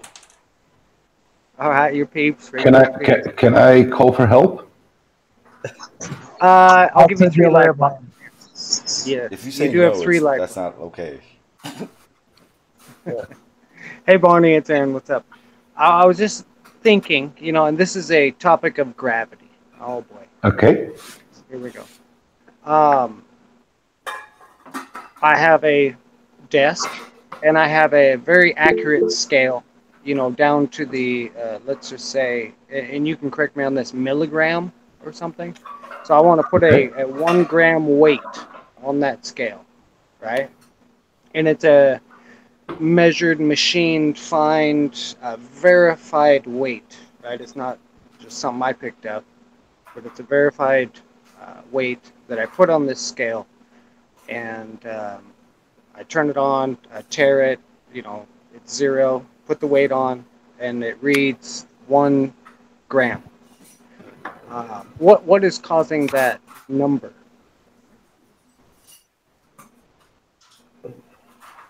Why is it on? What? Oh, my bad. Go ahead. Yeah, for Barney, or me and Barney, or other folks. It depends on what are the mechanics of the scale. You can either have a conductive scale, which will measure pressure by pressing on a sensor and changing its conductivity, or you can have a mechanical scale, which will push against a spring of known tension to tell you the exact number. How do either of those scales though display 1 gram? Like what is the external force that is causing that? Yes, I agree. Weight. Okay. So is there an acceleration involved or? Yes, weight is a force. So at the point where the scale gets still and gives a normal reading, you will have all your forces in equilibrium. The force up, the electromagnetic repulsion of the scale, and the elastic force in the spring in it, versus the force down on the scale. But the scale is doing one thing. So weight is a force. It is measured in newtons. What the scales that we use, so it will not tell you that it's 1 gram, but the scales that we commonly use everywhere assume that you're measuring on Earth under some standardized parameters, so they will convert it into mass and give you grams. Very good. Yeah, let's keep it on Earth. So let's do an Earth-based, very accurate scale of either function, whether mechanical or technological, however it does it. Sure. So when I put that weight on the scale, it does register a number to me. So I can see a number that says, oh, hey, that's 1 gram, right? Yeah. And I want to know how the scale knows it's 1 gram. You said weight. Yeah. But what is causing that weight, let's say? Mass in a gravitational field. Okay. So a gravitational field is, what is the vector of that gravitational field? Towards the center of the local displacement. Which would be, if I was standing here, which way would it be if I'm looking up, looking down, looking up? Average of all masses affecting it, right? If you measure, like literally, the air above it will be attracting it upwards. The air next to it will be attracting it next to it. Your body will be attracting it towards it, and all of the little bits and pieces of the earth, rocks, every atom will be pulling in their direction. Most of the mass will be oriented in one direction. That's where the strongest force will be, and that's where, like, when you sum them all up, some of them will cancel. What remains will be pointing down towards the earth. Okay, down is the vector, and so I guess I made a mistake. Let's move up to a larger weight, because you're right. A small weight could be affected by a whole bunch of other factors that you just mentioned. Every weight will be affected. Let's say it's 100. Let's say it's 1,000-pound weight. Right? Same thing. But still, it's still. Good. But No difference. My body, but therefore my body will not really affect that weight. In fact, I would be attracted to that weight. No, you're both attracted to each other, right? It's a mutual attraction.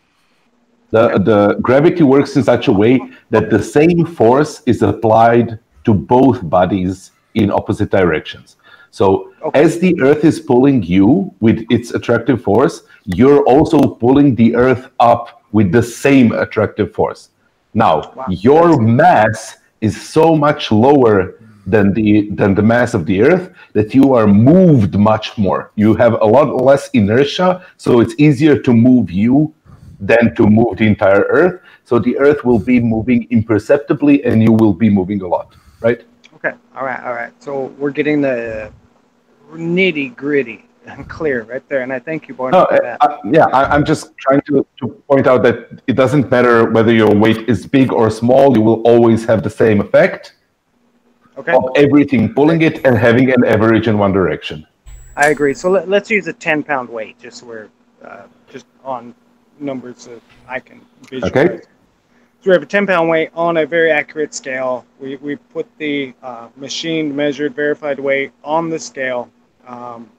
Doesn't matter where at on Earth. It's been tared out, and it reads 10 pounds. That's the number I'm given, right? And the vector of that weight is down, right? It's not sideways. Okay. There's nobody around it, you know. But the math. Can I put in a little bit more of nitty gritty?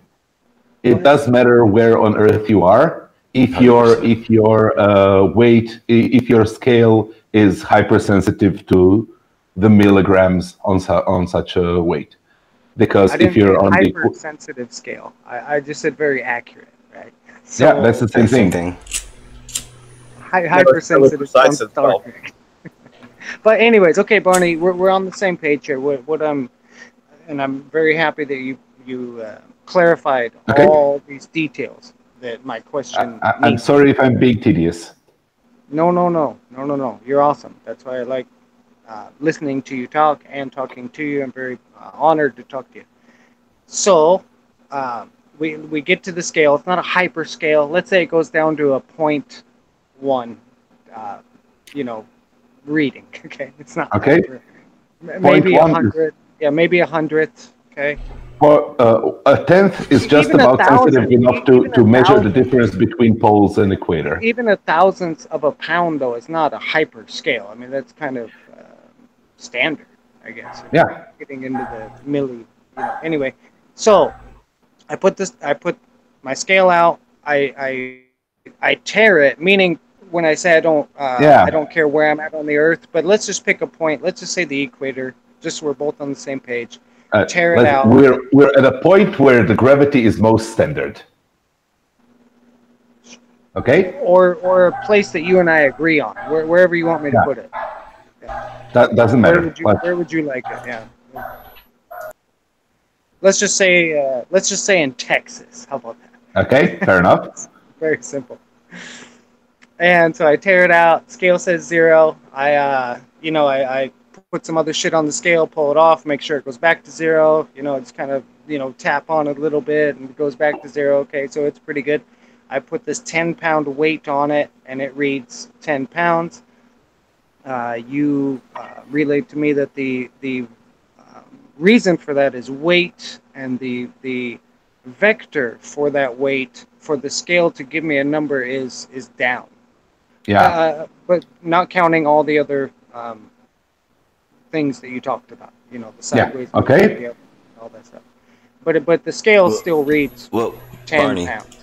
But couldn't we say that the buoyant force keeps us, or not the buoyant force, for that matter, would keep us from like sinking or something, or so it's like no. So the buoyant force would make the weight always seem lighter by the weight of the air that it displaces, but that's not.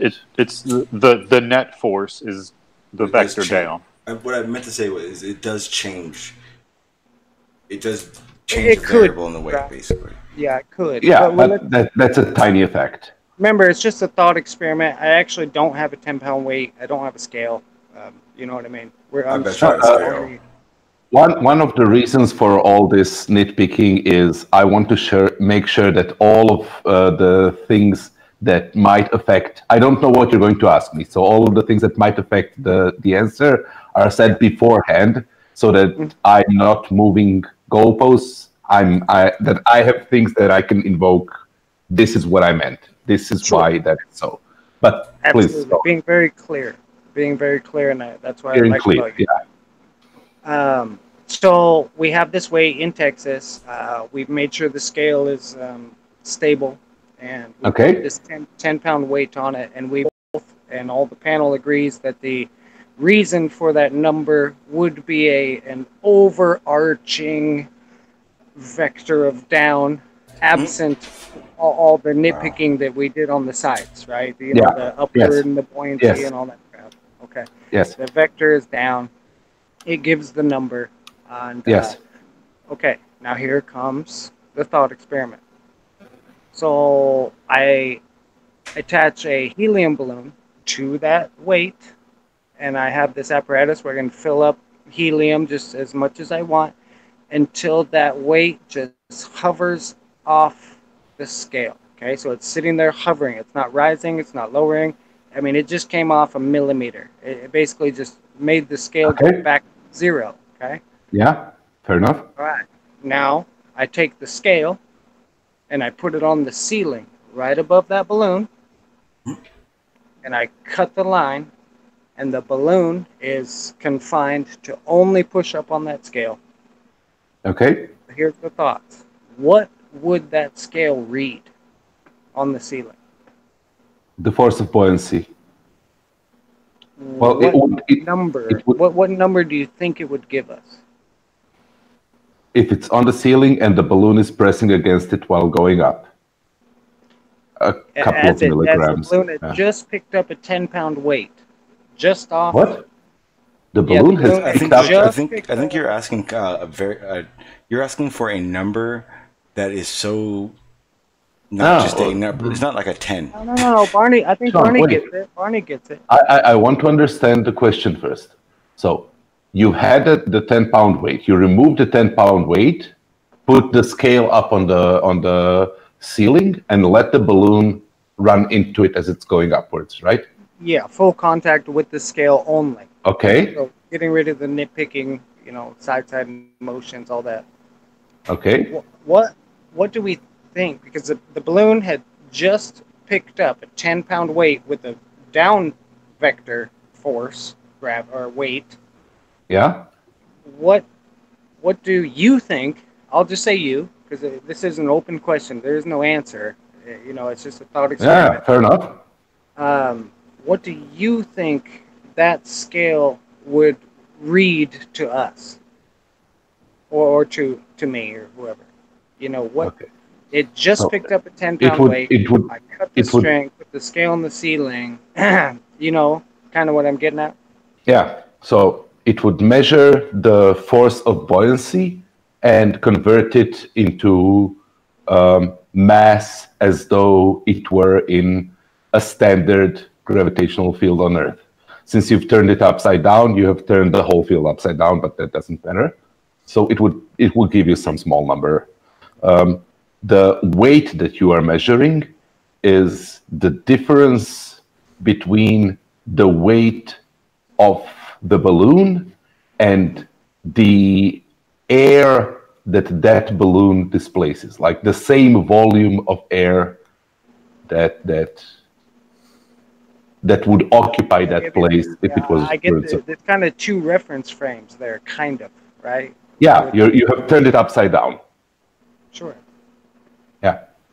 Now, a layman would think that, wow, it just picked up a 10-pound weight, so the balloon has, and these are just numbers, a 10-pound force of rising, right? Or, buoyancy. And remember, wait, the balloon picked up a 10-pound weight? That's what he said, Barney. Yeah. That's a huge balloon.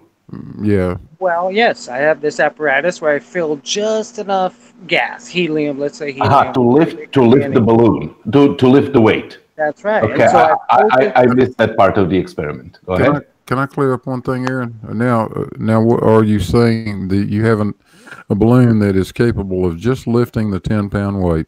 It's just right. Okay. Now, are you saying you're going to take the 10-pound weight away from the balloon and let it rise to the ceiling? Is that what you're saying? Yes, I'm going to take the scale first as the balloon just hovers there where it was, it's like a millimeter off the scale. I'm going to take the scale, put it on above the balloon. In that case, it's going to measure 10 pounds. And then I'm going to cut the string. Yeah, I'm going to cut the string so the 10-pound weight falls and the balloon goes up. So we have it's going to measure 10 pounds. Say again, Barney? It's going to measure 10 pounds. What is the vector? What is the vector of that registration? That the opposite. So it is up, but wait, it is up, but since you've turned the scale upside down for the scale, it is still down. But what is the vector of the weight? And it's going to mess up with your tear. Okay, so we almost have a net, right? A net of 0. Yes, but that's how you've defined the experiment. If you said that the balloon just about picks up a 10-pound weight, that's where you have made the 0, right? Yeah. Okay. When I cut the weight off, and I just let the balloon do what it does, but centered, focused, all its force, let's say, whatever force it has, pushing up onto the scale. Now the vector is up with 10 pounds. With 10 pounds, right? Yeah. Yes. So? So what? You want to be clinically accurate about it. It would be slightly less force up there because the density of the air is a little bit less at the ceiling than it would have been. Yeah, that'd be negligible. Here we go. Here we go. Yeah, we can make it in a room which is just high enough to accommodate the weight, the scale, and the balloon. There you go. a millimeter on both ends. You'd never measure. You're right. Yeah. So if I had measuring the weight of the helium, you'd be measuring its ability to lift. You'd be measuring its lift force. Yeah, but if it's calibrated to just lift the weight, it's already calibrated to exactly 10 pounds. It's measuring a weight. It is on the scale. I'm failing to see a point here. So weight or a negative weight. I don't know. Would you guys call it that? A negative weight? Yeah. Going up, so the vector changes simply by cutting the string. Right. No, there's no such thing as a negative weight. The force was change. The force is always in that direction. The force was always in that direction, Aaron. The balloon was always had its force vector was up always. It still is, whether you cut the string or not. What happened to him? Him asking me questions. Well, so what my point is though, if a balloon could lift a 10-pound weight just off the scale, a millimeter off, so the scale reads 0. Yeah. There is no more down force. Right? We're in equilibrium. Yeah. Okay. There's still a downward force. So why is there? Where's the down force applied to the balloon then? It's still there. It's a buoyancy. It's still Where is it? If Barney said that the scale on the ceiling would read 10 pounds, where's the down force that's applied to the balloon? Now, Blue Marble made a good point saying, "Oh, gee whiz, density Barney, is different." That was the point I was trying to talk on earlier when he would do that part. He's talking about the weight versus what keeps it from smashing into the ground. Or should the scale on the ceiling read 8 pounds? Because there is a down force that we already clarified. No. It should read 10 pounds. Why? Because you have calibrated it by making it lift a 10-pound weight. That means that its buoyancy has to have 10 pounds of force upwards. Okay. Right? Just by saying that I have calibrated it just to lift that weight, you have already calibrated it so that it has 10 pounds of upwards force. You have already negated the mass, the weight of the balloon downwards. The vector. Right? Yeah, the direction of anything, right? Yes. You have already negated that downward force when you said that you have filled it up so that it just lifts the weight. Okay, so if I put just a balloon, not inflated, just the rubber, sitting there on that scale, it may weigh point whatever gram. Yeah, shit. A gram, let's say. Yeah, should that not be? Should that be discounted on the ceiling scale because of the down vector of weight? Is what you're saying. No, it has. So again, you have already calibrated it.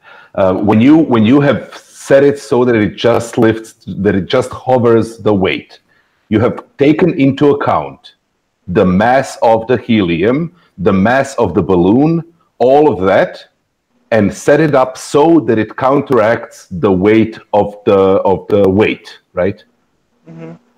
Okay. So when you cut off the weight, whatever remains must be 10 pounds up. You have already included all of those other things. You are not removing the balloon when you cut off the weight, right? Yeah. So by filling the balloon with a gas, a less heavy medium, I guess, it counteracts gravity, right? No, it's still equally affected by the gravity, but the fact is that the air around it is heavier than it, so it will fall below it. It will be attracted with a stronger force, right? And that will push the balloon up.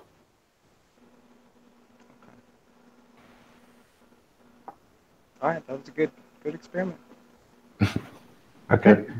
The net force is upward. Yes, it is. And you have set up the experiment so that it's already calibrated to 10 pounds. Well, I set up the experiment originally with just putting a weight on a scale. That was the setup. I know. For a down vector of a weight, mass, force, gravity, mg. And so I wanted to get a concession from you that yes, down is the way it's pulled. But then I also wanted to get a concession from you. It's when it's pushing up, then yes, the vector is up. And How is that a concession? Why is that if the vector with weight is always down? You know, why would, I'm not saying why would a balloon go up. I'm just saying why would the scale read 10 pounds if the overarching vector is down? So because of Newton's third law. Wait. So what we call weight is just a force in the direction of gravity. That's literally it. It is if you take a spring in tension, its force is not gravitational force, right? If you press that against the scales, it'll also tells you how many grams or pounds of pressure is there. It is just measuring force. We call the force downwards weight. The force of gravity we call weight. And in the situations where there are many forces affecting it, we kind of average it all out and say, okay, weight is that's predominantly weight, and we won't take into account all the minutia that I've mentioned during the thought experiment, right? But effectively, you're just measuring a force, and whichever force you're measuring in whichever direction on a scale will be converted to grams, and will tell you what is the equivalent of that weight in. Mm-hmm. I get it, man. Okay. You're very articulate. I'm trying to be clear. However, I want to know which direction stuff's going.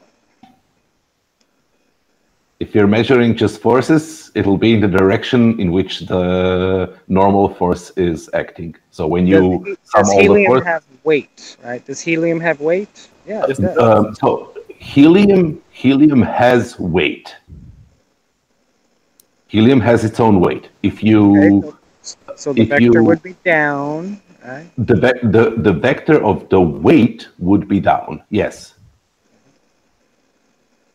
Okay. But in the scale experiment, we think, just thought experiment, it would read 10 pounds.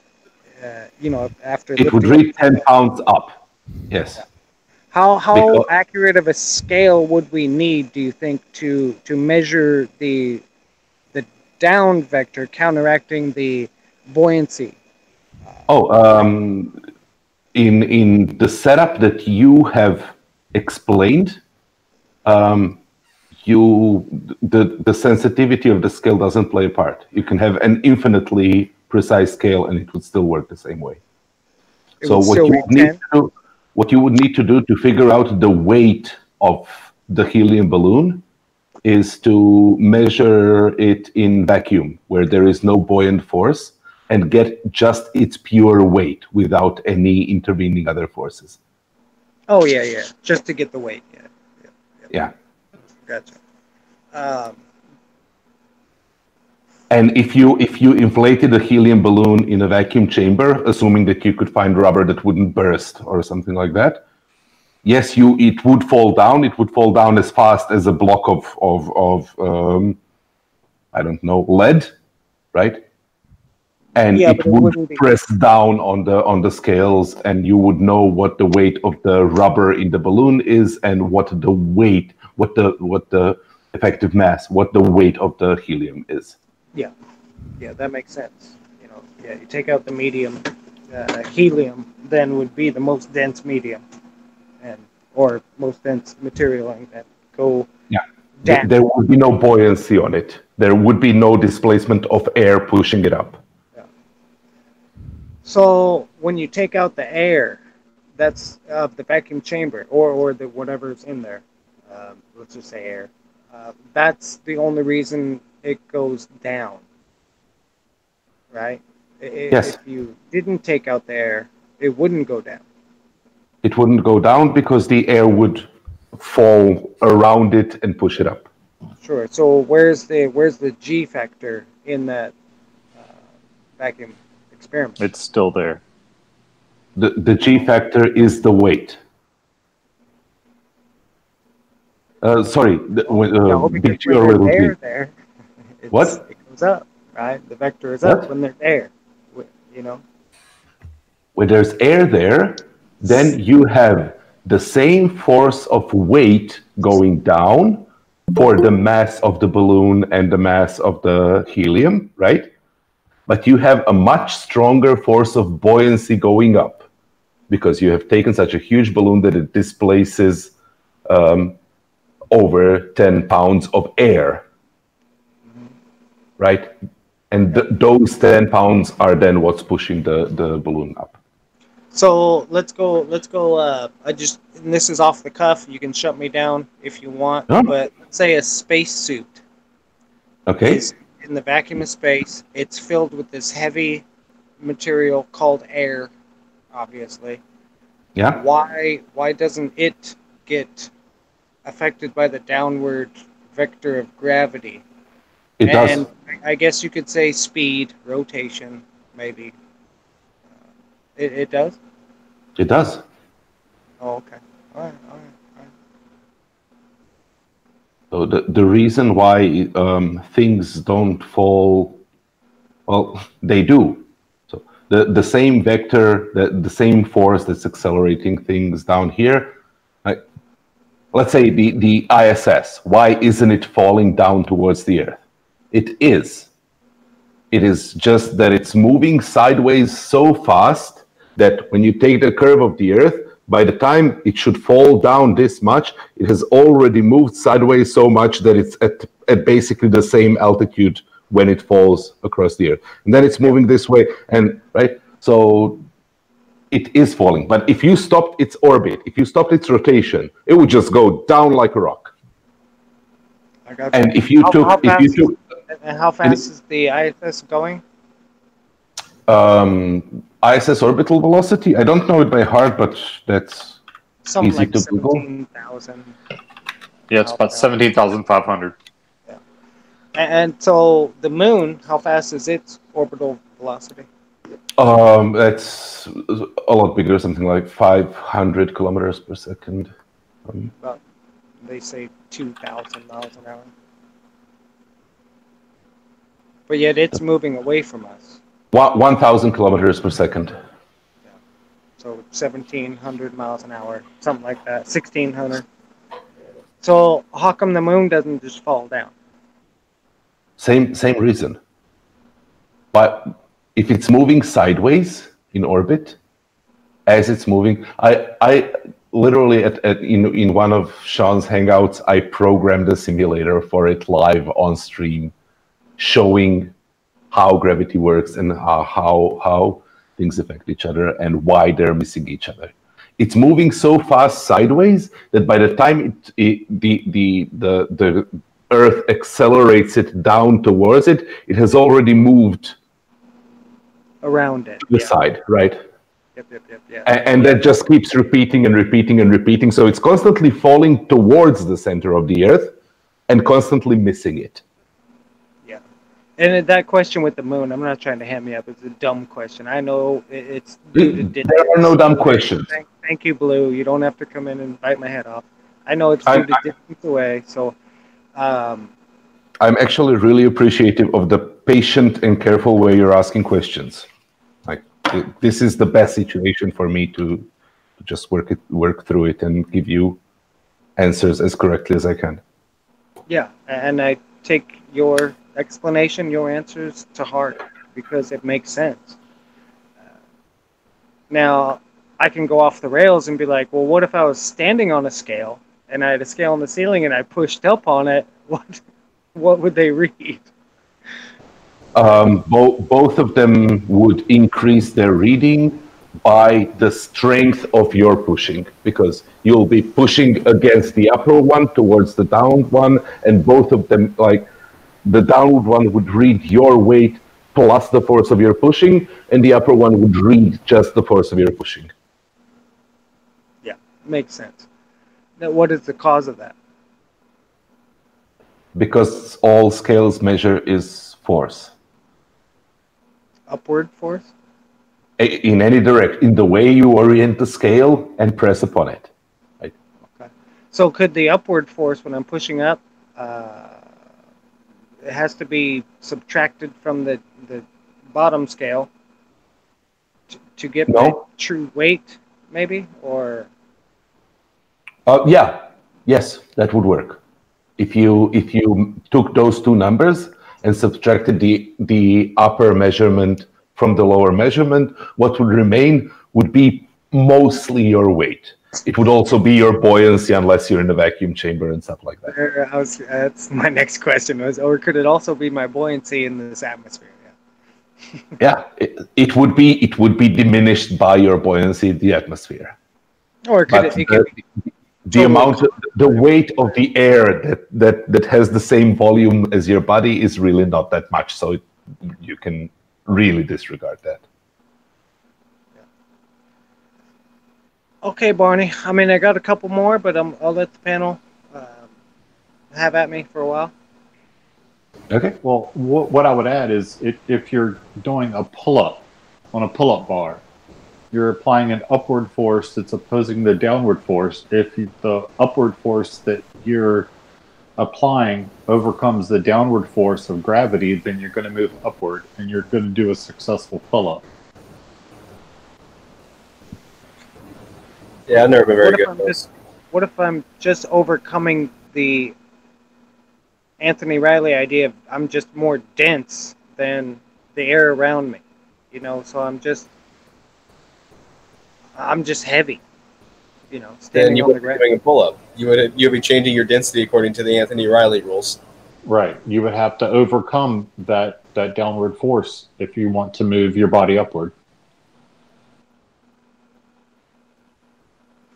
Well, when I'm hanging there, let's say I'm hanging on the bar. I haven't done a pull-up yet. So you're saying that there's the downward vector causing me to feel on my hands this weight, my weight, right? Right. Yes. Your grip on the pull-up bar is the equalizer. Say again? The tension of your muscles. Correct. Okay.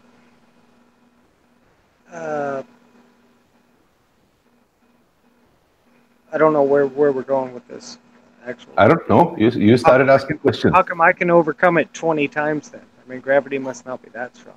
You know? It's not. It's really not that strong. It's the weakest of the four fundamental forces. Yeah. What are the other three? The strong nuclear force, the weak nuclear force, and the electromagnetic force. Very good. Hey, that's a quick test. Quick test. The electromagnetic force of gravity is one of my all-time favorite things. I think it was George who came on here and did the calculation. And the electromagnetic force of gravity? Yeah, somebody came up with this idea. No, Barney, you caught him. You caught him. No. I'm serious. There's somebody who comes on here pretty often who said that gravity is an electromagnetic force. That's Grimm. Yeah.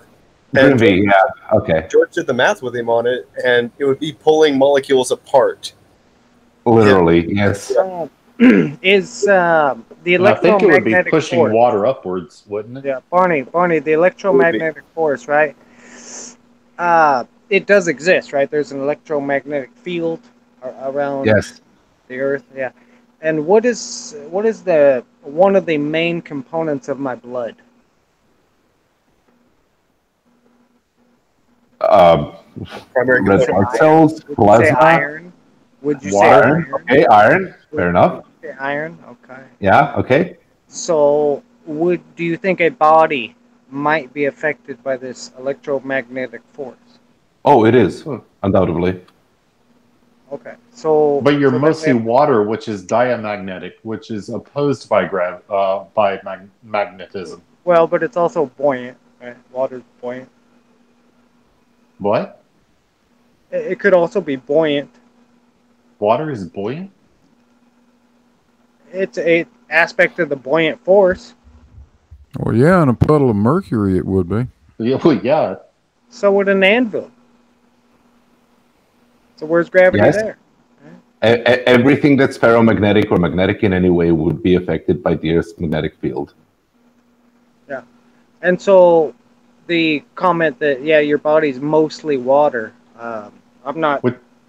Water is diamagnetic. When I cut my hand, water doesn't go shooting out, right? Why would it go If you had a sufficiently sized artery, it sure would. Water would shoot out of my body. Yes, it would be filled with all the stuff, red blood cells and all of that, and you'd call it blood. If it's an arterial bleed, then yeah. Now, if you're asking for water separate from it, if you're asking for blood separate from water and its other components, you need a centrifuge for that. Or you need a lot of time, your choice. I'm not asking for that. You just proposed that. Yeah, we're just being silly. Yeah, I know. I just heard you ask what a primary component of your blood was, and I was like, well, that'd be water. It's the majority component. It's like 92 or 93%. So what's the relevance of the question that it's iron? Hemoglobin. What were you getting at? Magnetic force being Barney, of the four forces, gravity is the weakest. The strong nuclear and the weak nuclear, those I don't understand. They seem to be on a very small scale, but the electromagnetic scale seems to be prevalent. Like we deal with the stuff all day long. I'm talking on the electromagnetic scale is the same as gravitational. It basically has infinite range, and it diminishes with the square of the distance. What is the cause of this electromagnetic force?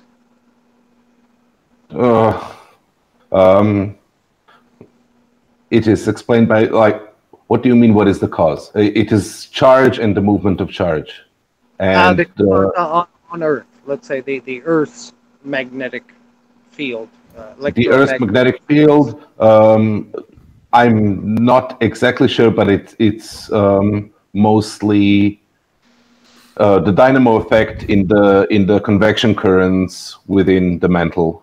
So that there is. Can you explain dynamo effect?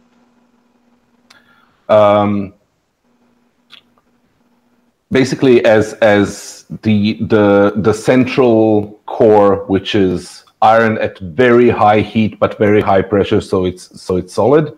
As it's spinning around, it is creating convection currents in the mantle above it, which is liquid. And as those, what? I'm sorry. You said it's very high heat, very high pressure. So therefore, it's solid. We have a solid core. It's not a molten core. No, the core itself is a solid lump of iron at a temperature which, if it were at this pressure, if it was under atmospheric pressure, it would just instantly become liquid and poor. But the aggregate states of matter are not merely a function of temperature. So if you squeeze something strong enough, it will become solid even at very high temperatures. Sure. Yeah. Carry on. Sorry. So the dynamo effect. Yeah. That core, as it spins, and with the heat being contained in it, is creating convection currents in the mantle above it, in the magma, right? the liquid part, What in are, the part what are that's not under that convection high of a currents? pressure.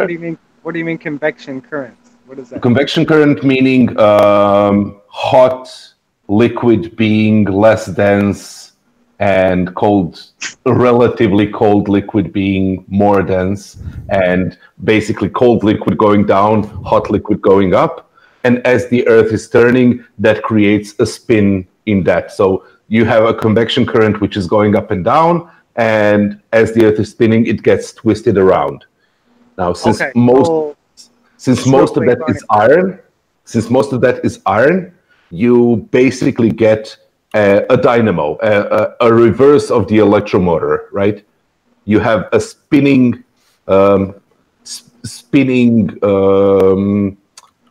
iron core. Electric motor has usually copper windings, magnets. Yes, and those. So copper windings around a central core, but copper windings are there just to induce a magnetic field, right?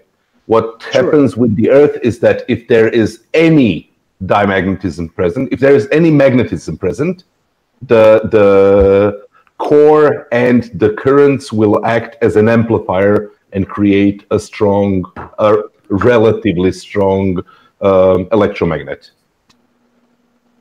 through the process of. So the Earth is a relatively strong electromagnet? Well, yeah, relatively being operative word there. It is huge, but it is actually weak if you measure it as compared to the magnets that we use. Okay. Back to the convection current. So the core is not spinning with the Earth; it's spinning the other way. To no, it's not spinning the other way. Again, this is something that I'm not sure about. I think it's spinning slightly faster than the surface of the Earth. It being closer to the center of gravity, and literally most of it having the most mass in it having kind of a small orbit around the gravitational field. Right, as you get closer to the strong gravitational field, things speed up. It is because of the gravitational field, right? That's what we're getting down to the center.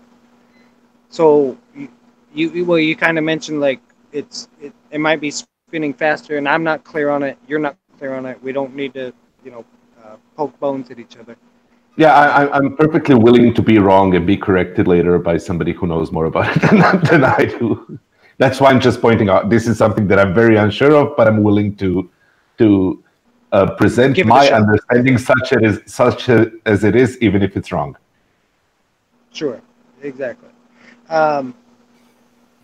So what is the cause of the Earth's electromagnetic field if, because you mentioned that if there are magnetic properties of the Earth, then the I can't remember the exact word you used, but the spin of the core, that which could be faster, creates what field? You called it a dynamo? Yeah, dynamo. Yeah, the dynamo effect. If there are, if the Earth's core has magnetic, if the Earth itself, let's say the crust or the outer reaches of it, has magnets,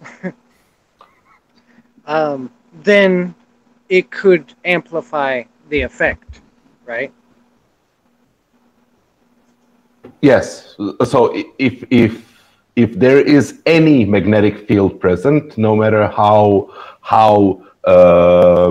small or how it's oriented, which doesn't matter how dispersed it is, those currents which are aligned with the axis of rotation will always pick it up, make it stronger, and direction it through the dynamo effect, so that it's always approximately in the direction of the Earth's rotation. So you can swap north for south, but it will always be aligned with the rotation ultimately.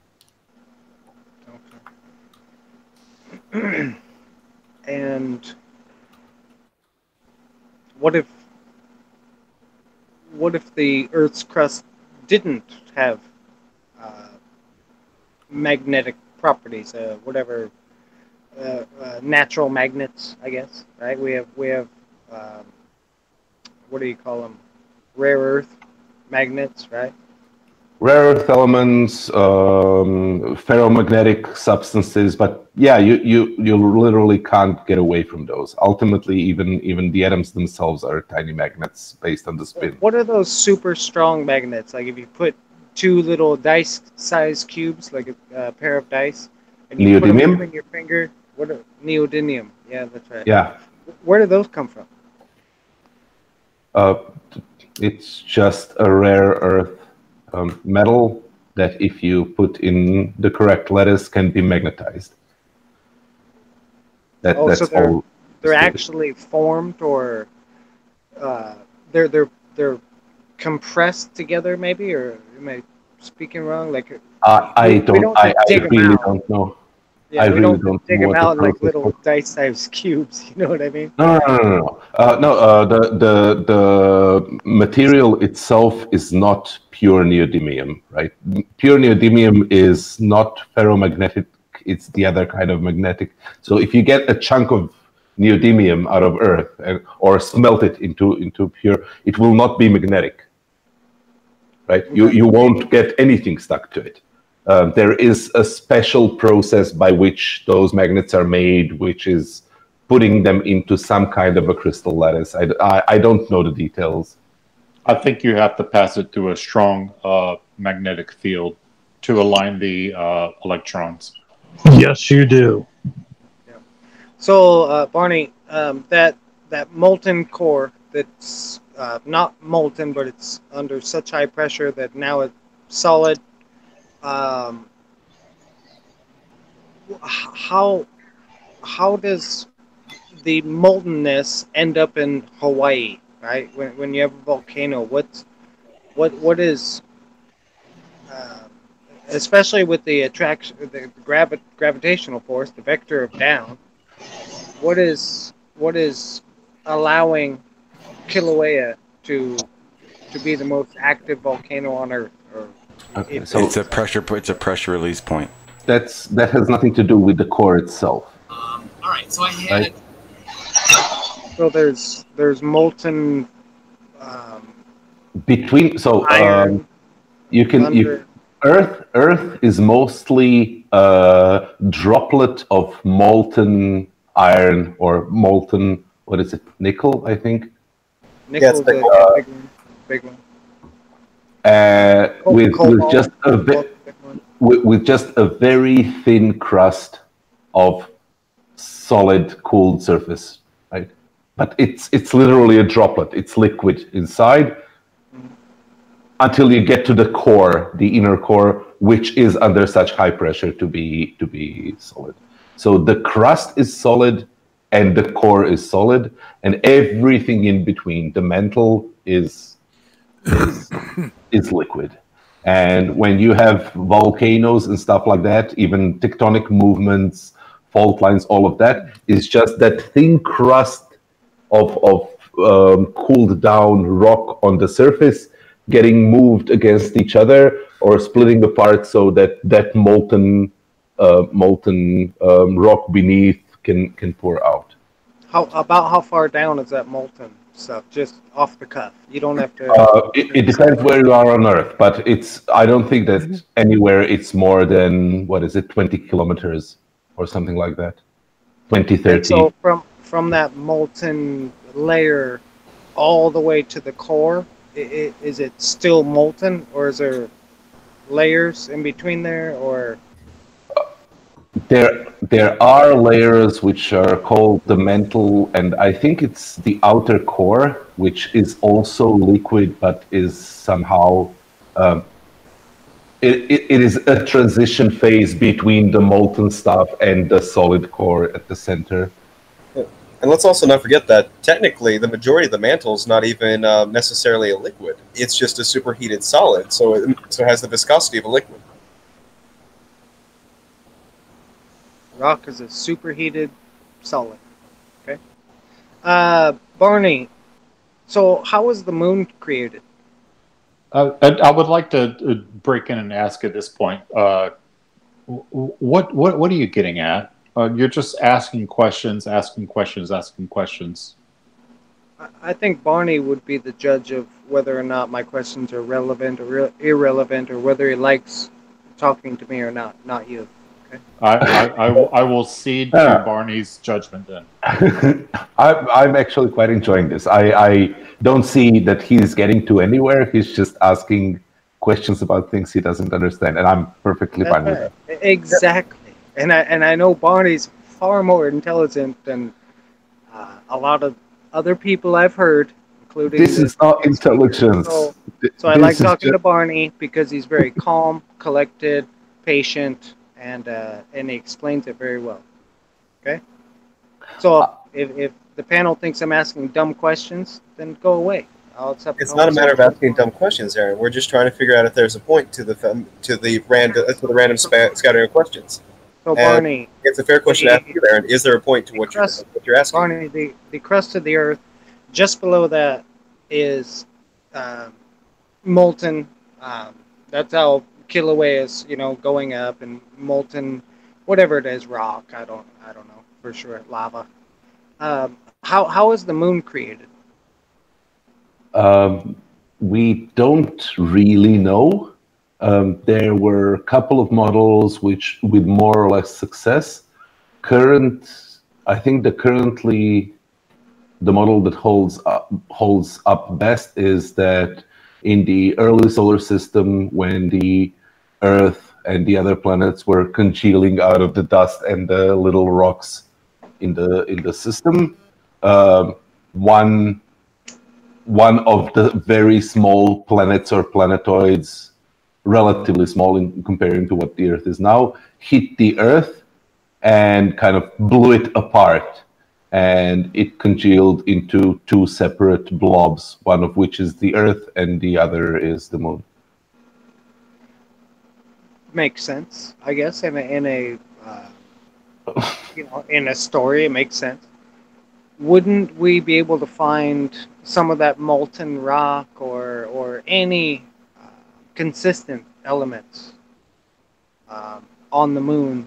Like, why would we bring back a moon rock and be like, oh my God, it's foreign, we've never seen this before, when it was made from the exact thing that possibly hit the Earth and then coalesced into a moon. So that was one of the findings of the moon missions, that the composition of the rocks is more or less exactly the same as the Earth, or what is kind of supported by that model. Why they are so valuable is because they have not been exposed to weathering. There was no atmosphere or water or anything chemically dissolving and changing the structures of those rocks.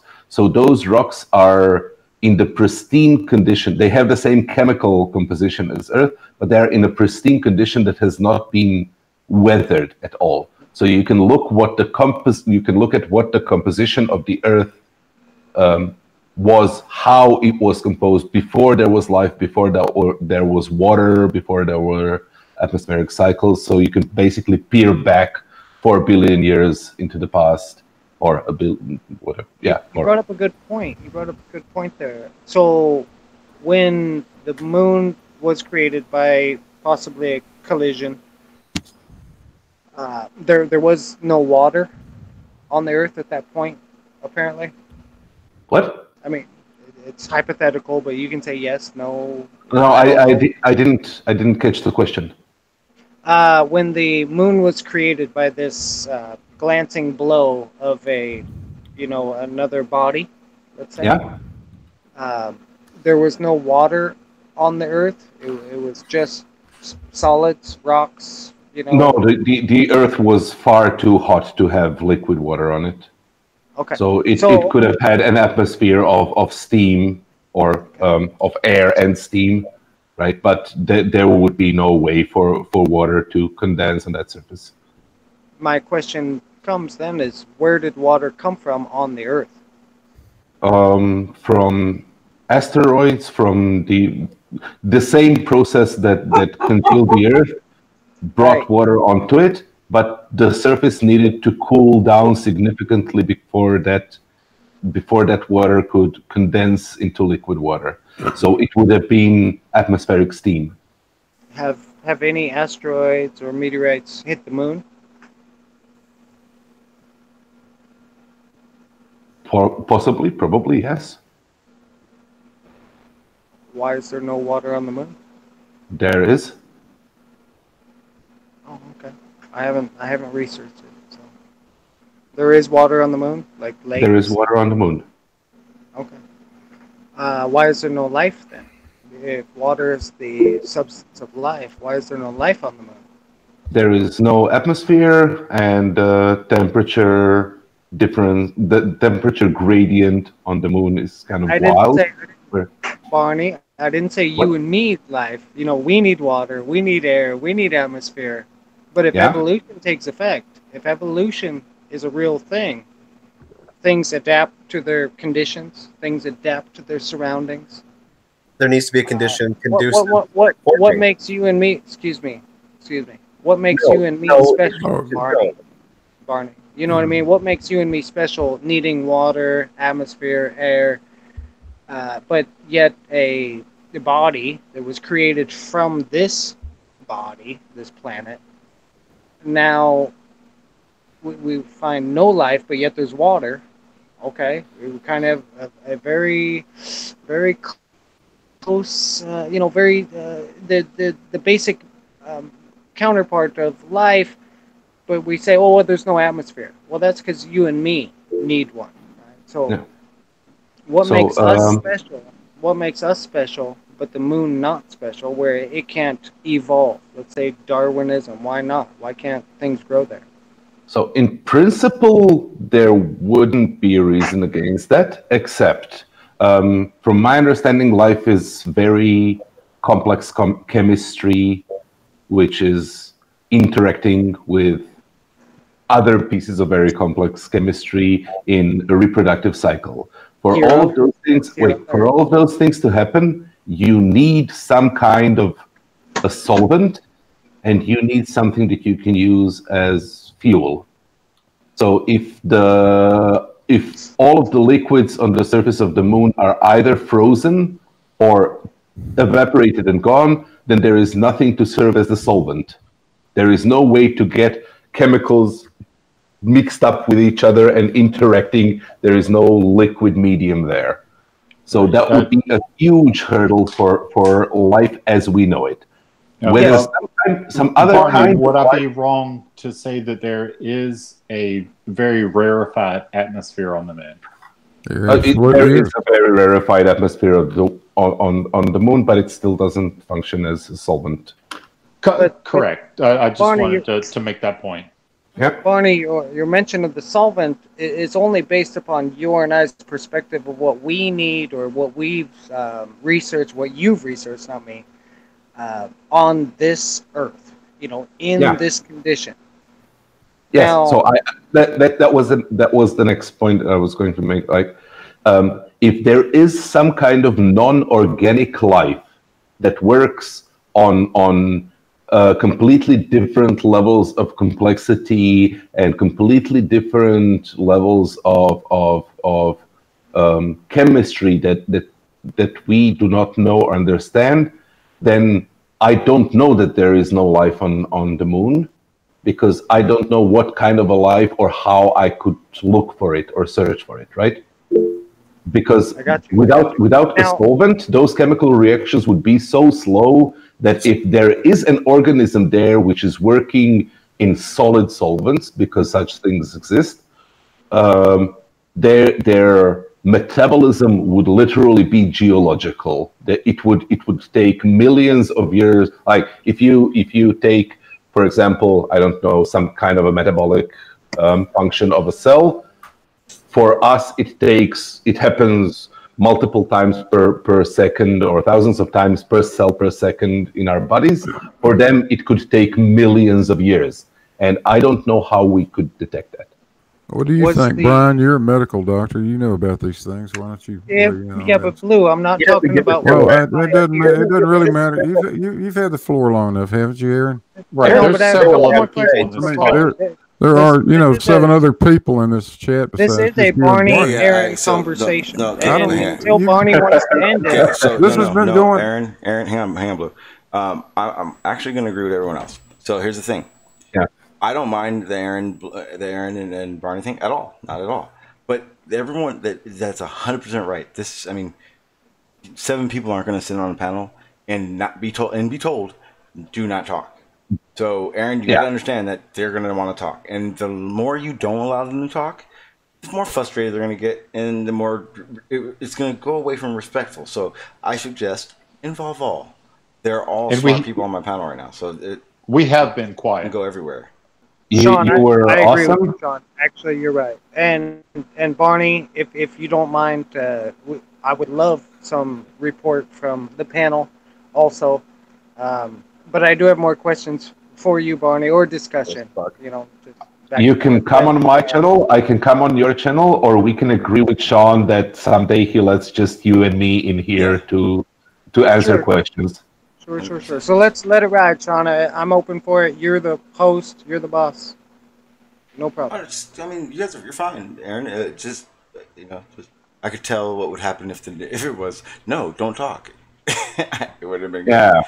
And I know, and the people in the chat still want to have conversations. Right, Aaron, you have to recognize that you have besides Barney, you have a medical doctor and 2 engineers in the panel. And one hell of a mechanic. But no astronauts. Yeah. I can get an astronaut's son. I'm serious. Oh, okay. Stop laughing. I think I might actually be able to get you an astronaut. How long do you want this to take? Oh, it's irrelevant. I was just poking fun at you guys. Come on. But we're able to produce. No longer a joke.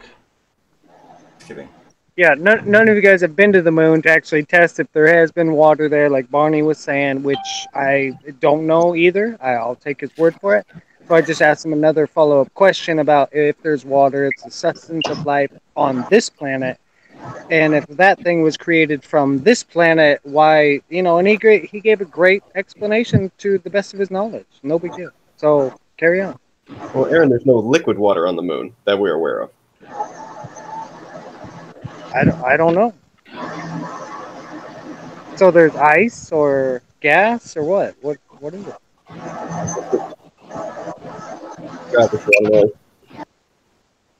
So the moon is made of ice, or has ice contained within it? In where? Strewn within the crust. That's an Barney, how hot is the surface of the moon? Which side? The sun side, the lit side of the moon. How hot is it? They're not. They both get sunlight. Right. There is no literal dark side of the moon. It's more aptly called the far side of the moon, from our perspective. No, I want the lit side of the moon, the one that faces us. Because if you say there's water on the moon, you're saying it's only on the other side? There's we gotta be on 3 or 4 right now. There's no lit. There's no lit side of the moon. The side that faces us is not the lit side of the moon. From our perspective, gee whiz. Gosh, Barney, you're right. We got to go into the nitty gritty every single time. The side that I can see from my perspective, okay? Yeah. Well, there are craters on the moon that do not get sunlight in all parts of the bottom of the craters. You got that? Okay, so those and in those areas there has been ice detected, and I think the majority of it occurred or found, sampled, and researched. They brought me some back, and I licked it. How's that? All right, look, of course. Well, okay, good. See, there's popsicles on the dark side. Yeah, exactly. Right? That's what we have. We have popsicles on the dark side.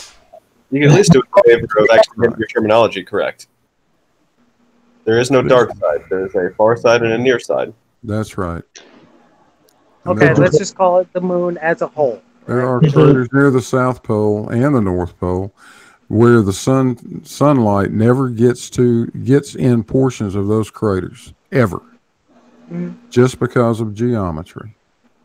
Yep. Did Apollo 8 through 15 ever go there? No, of course not. You know that. Oh, why not? Oh my God, I would have loved to found water, maybe well, of course organisms. I'm sure you would. Life. It would have given you a better reason to waste more time here, right? Aaron, I love how as soon as other people are allowed to speak on the panel, the first thing you do is turn into a whiny baby. I get snarky. Yeah, I get snarky. It's all right. It's all right. Okay. Because I just, I give back what I'm fed. Barney's very calm, collective, smooth.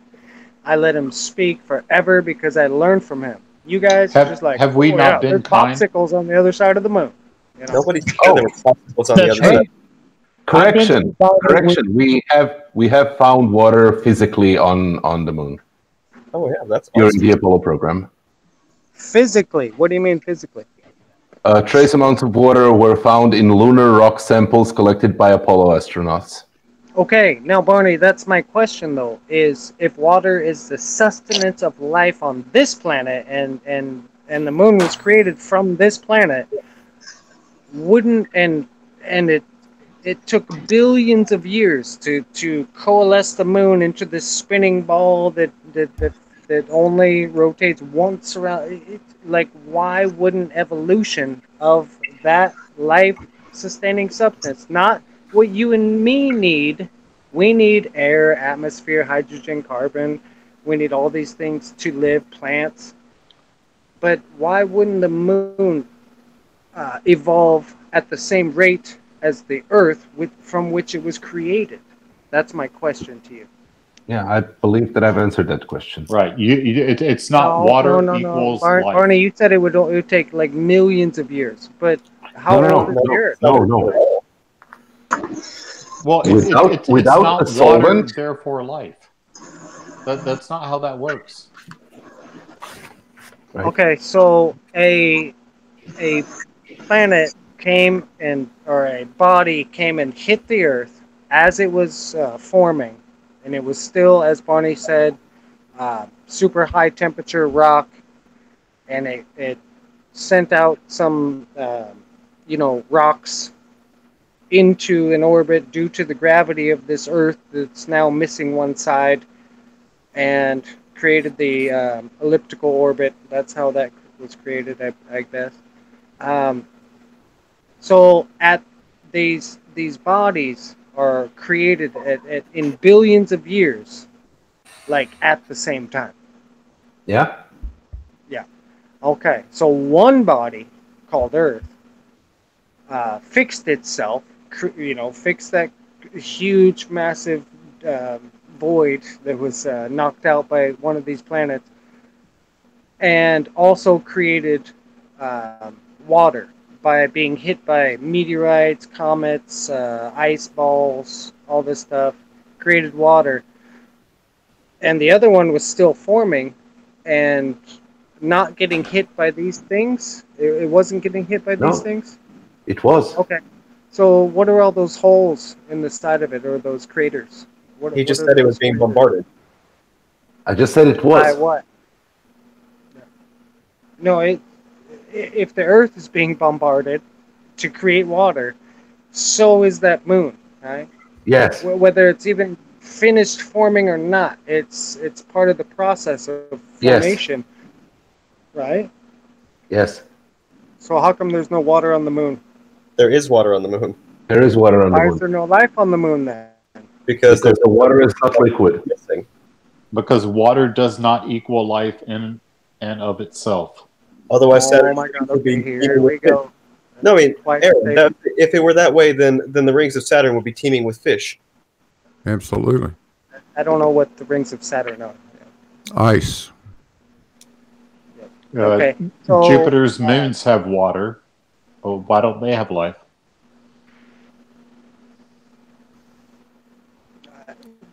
You tell me. We did. So There's evolution doesn't exist. Greater number of Evolution is that- not a real thing. Is my point. Back Wait, to Aaron, Barney. you're also not talking about evolution. You're talking about abiogenesis. Yeah, What- evolution oh, doesn't you say guys that did. water Yeah. equals life. You correct me. Yeah. I've been correcting you. You don't seem to want to listen to it. So water does not equal life. On its own, no. Okay. That's right. It's just a gas. actually. Life as we understand it requires more factors than just sphere plus water. A tire doesn't equal a car. So what created life on this planet then? A number of factors, some of which we do not yet know. It's the current thought process is that RNA was formed, it self-replicated, and DNA managed to coalesce. Where did it come from? A comet? Right? Not necessarily, and I'm not terribly sure where. I thought amoebas. Formed the Amoebas first are actually relatively single-celled organisms formed in water, right? Amoebas would not be the first simple-cell organism ever. Amoebas are relatively complex. First single-celled organisms on this planet, were they created in water? Very likely. And it was probably a way. Okay, so they didn't need an atmosphere then. If they're in water, they're not on the shore. You need an atmosphere. You need a substantial atmosphere to have liquid water. Yes. Right, which produced prokaryotes and then became eukaryotes, which produced life as we know it. And that created you, obviously. Correct. You're treating this panel like it's a bunch of godless atheists. At least one person on this panel I know has some belief in a deity. Who's that? Oh, that'd be me. What deity do you subscribe to? That's not important. Yeah, it's not. So, but what premise or process or procedure does that deity offer you that you subscribe to? It makes no difference, and I'm not here to share my story. I'm here to say that there's no reason to treat us like godless atheists who don't care about anything other than math. We're carrying beings, we're carrying beings, and a lot of us care about evolution, and we care about facts. I'm not treating you like anything. Right, I don't deny a creator. He just doesn't believe one. That's a very different thing. I'm a pilot. Every time I take off, I believe in all those religions strongly. Why would you do that if you're so? I'm not that good a pilot. How's that? that's just good common sense. You better believe in them. You bet you. It's not going to hurt anything. Yeah, but if you're competent and you've done your checks on the aircraft and you're a mechanic and you've I didn't say I was a mechanic. Well, then why would you fly? You think pilots have to be mechanics, Aaron? They have. Are you a commercial pilot? Actually, I do have a commercial rating. Yes. How many passengers can you? Aaron, how many aircraft have you piloted? Can you fly? We're letting him rabbit hole, guys. Let's get back on to evolution of the moon. Yeah, all right, let's get back. Yeah, Blue just started some bullshit. No, he didn't. He said some smart shit. Oh. That's actually interesting. The moon may be as much as 0.1% water by mass. I hadn't seen that before. Yeah, there's a good bit of it. Yep. Concentrated mostly at the poles, but that's a lot of fucking water. I wonder what shit is the Earth even 1% water? I know the surface is, but what about the rest of it? I mean, it's a fraction of the total mass of Earth. Oh, I don't know. Hey, Barney, you're Barney Tearspell, yeah? Yep. Okay. I'm going to subscribe.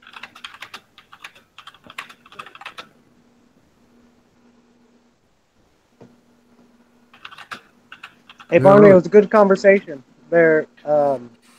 We'll let the panel now rumpus it. No problem. Yeah. I've enjoyed it very much, and I'm looking forward to the opportunity to do it again. Yes, sir. Will do. I like how the panel's rumpusing, but he wanted to prevent other people from talking. That's precious. It is. We were totally, well, except for cut in a couple times, but we were pretty fucking quiet. Yeah. Yeah, you did great during the interrogation. Yeah, because you had to be. Because you had no answers for those questions. That's why I asked Barney, who might actually give a coherent answer. Aaron, everybody on the panel had answers for those questions. Come on, you can't do that. All right, let's everybody go back on to the panel had. There were zero hard questions. Aaron, we know what you're doing, buddy. Next time, come with a different routine. This routine's getting a little old. Try using another topic next time. Okay? None of those questions were hard. All right. Bring another bunch of softballs. Find another bag full someplace. What do you mean, Blue? What do you mean? You can do the same thing. I suggested this to Brian in the chat. You can do the same thing with pimples. Start talking about pimples. Brian's a doctor, okay? That's the reason I brought that up. You could bring it to Brian and start talking about pimples. You can ask him where they come from, what causes them, what do you do about them, what's inside them, who pops them, what do I do after I pop. You could go on for 2 hours with that bullshit, just like you do with this. Why don't you try that next time? I get it. Yeah, I get it. So what? The Earth has a magnetic field. What causes that? What causes? Answered. It's already been answered, buddy. Hello. You know what? Your answer. Of course, I got an answer from the guy that I was addressing. Which do you know what happens when because he could give an answer. I can give one too. Yes, you want to know what happens when you spin a mass of molten metal? You get eddy currents, and when you get eddy currents, you're going to get a magnetic field as a result. Magnetism is not created from eddy currents. Bullshit! It isn't. Maybe through a copper winding. Maybe with an iron core through a copper winding. What are eddy currents, idiot? Tell me. Can you define what eddy currents are? Yeah, when I stick my oar in the water, paddle into your house. Just a few days ago, I took a nail and 2 paper clips and a length of wire and a magnet and a 9-volt battery, and I made a motor and showed it to my son. My God, you're a fucking genius. And Aaron, do you realize that you were on the Faraday fucking train? Man, you're fucking genius. Aaron, do you realize that you didn't describe an eddy current? You described an eddy. Yeah. Exactly. Has nothing to do with it. You didn't answer my question. You did. Your question. Sorry. The Earth has your inability to understand has a magnetic field. Your inability to understand what the answer. Eddy currents of what? Of water? Of air? Say it again. See, that's exactly why I didn't understand what he said. What is it? Yeah, I'm sorry. I'm sorry. I'm not going to teach magnetism 101 to a nitwit like you. Yeah, it is a lost cause. No answer. Yeah. Thank you, Barney, for being 100%. It's not that he doesn't have an answer. Clear and concise. Don't understand the answer. These guys on the panel, Barney, not even on your level. Oh my God. Not even close. Most of these people know more than me about at least something. This was really not required to be done in this way. No, I'd love to believe that, Barney, but it's not hearing it. No, like if you ask any of the people on the panel in the same respectful tone and patient phrasing of the question, you will get awesome answers. I've learned from these very same people a lot of things. Well, these people I don't know. I don't know everything. I just love to talk, but that doesn't mean that. Well, I know me too. I'm any smarter or better informed than others. I'm just patient. I love to listen, Barney. That's why when you're on Jose's channel, all the other channels, I really do respect your presentation versus Big Blue, who says, "You never heard of eddy currents?" Would you like to read what's on the screen right now, dipshit? Or do you want me to read it to you? Can you read that, or would you like for me to read it to you? I'll be glad to. Blue, Earth's magnetic field, also known as the geomagnetic field, is the magnetic field that extends from the Earth's interior out into space, where it interacts with the solar wind. Just shut up for a second. Hey, just shut up. I'm telling you what I just told you. I'm reading to you what I explained to you earlier, dipshit. The magnetic field is generated by electric currents due to the motion of the convection currents of the molten iron in the Earth's outer core. Those currents are called eddy currents, dumbass. Monthly help pay or whatever. Now, shut the fuck up. The outer core or the inner core? Motion of convection currents in the molten iron in the Earth's outer core. That's what I said. Okay. How does molten go back and play it back? How does molten iron create a magnetic field just by spinning molten iron, which we know? We just told you. It's right there in black and white. Read it. Okay. Yeah. All right, Blue. Look it up. So go to the Curie temperature. Let's go to the Curie. Yeah, no, he's trying to go to the Curie point of iron. How does every bar magnet start its life out? Molten. You tell me. Molten steel, right? How does that fucking work? No. Genius. There are natural Earth magnets. No, there are man-made. You can magnetize any piece of steel. Any piece of steel. By doing what?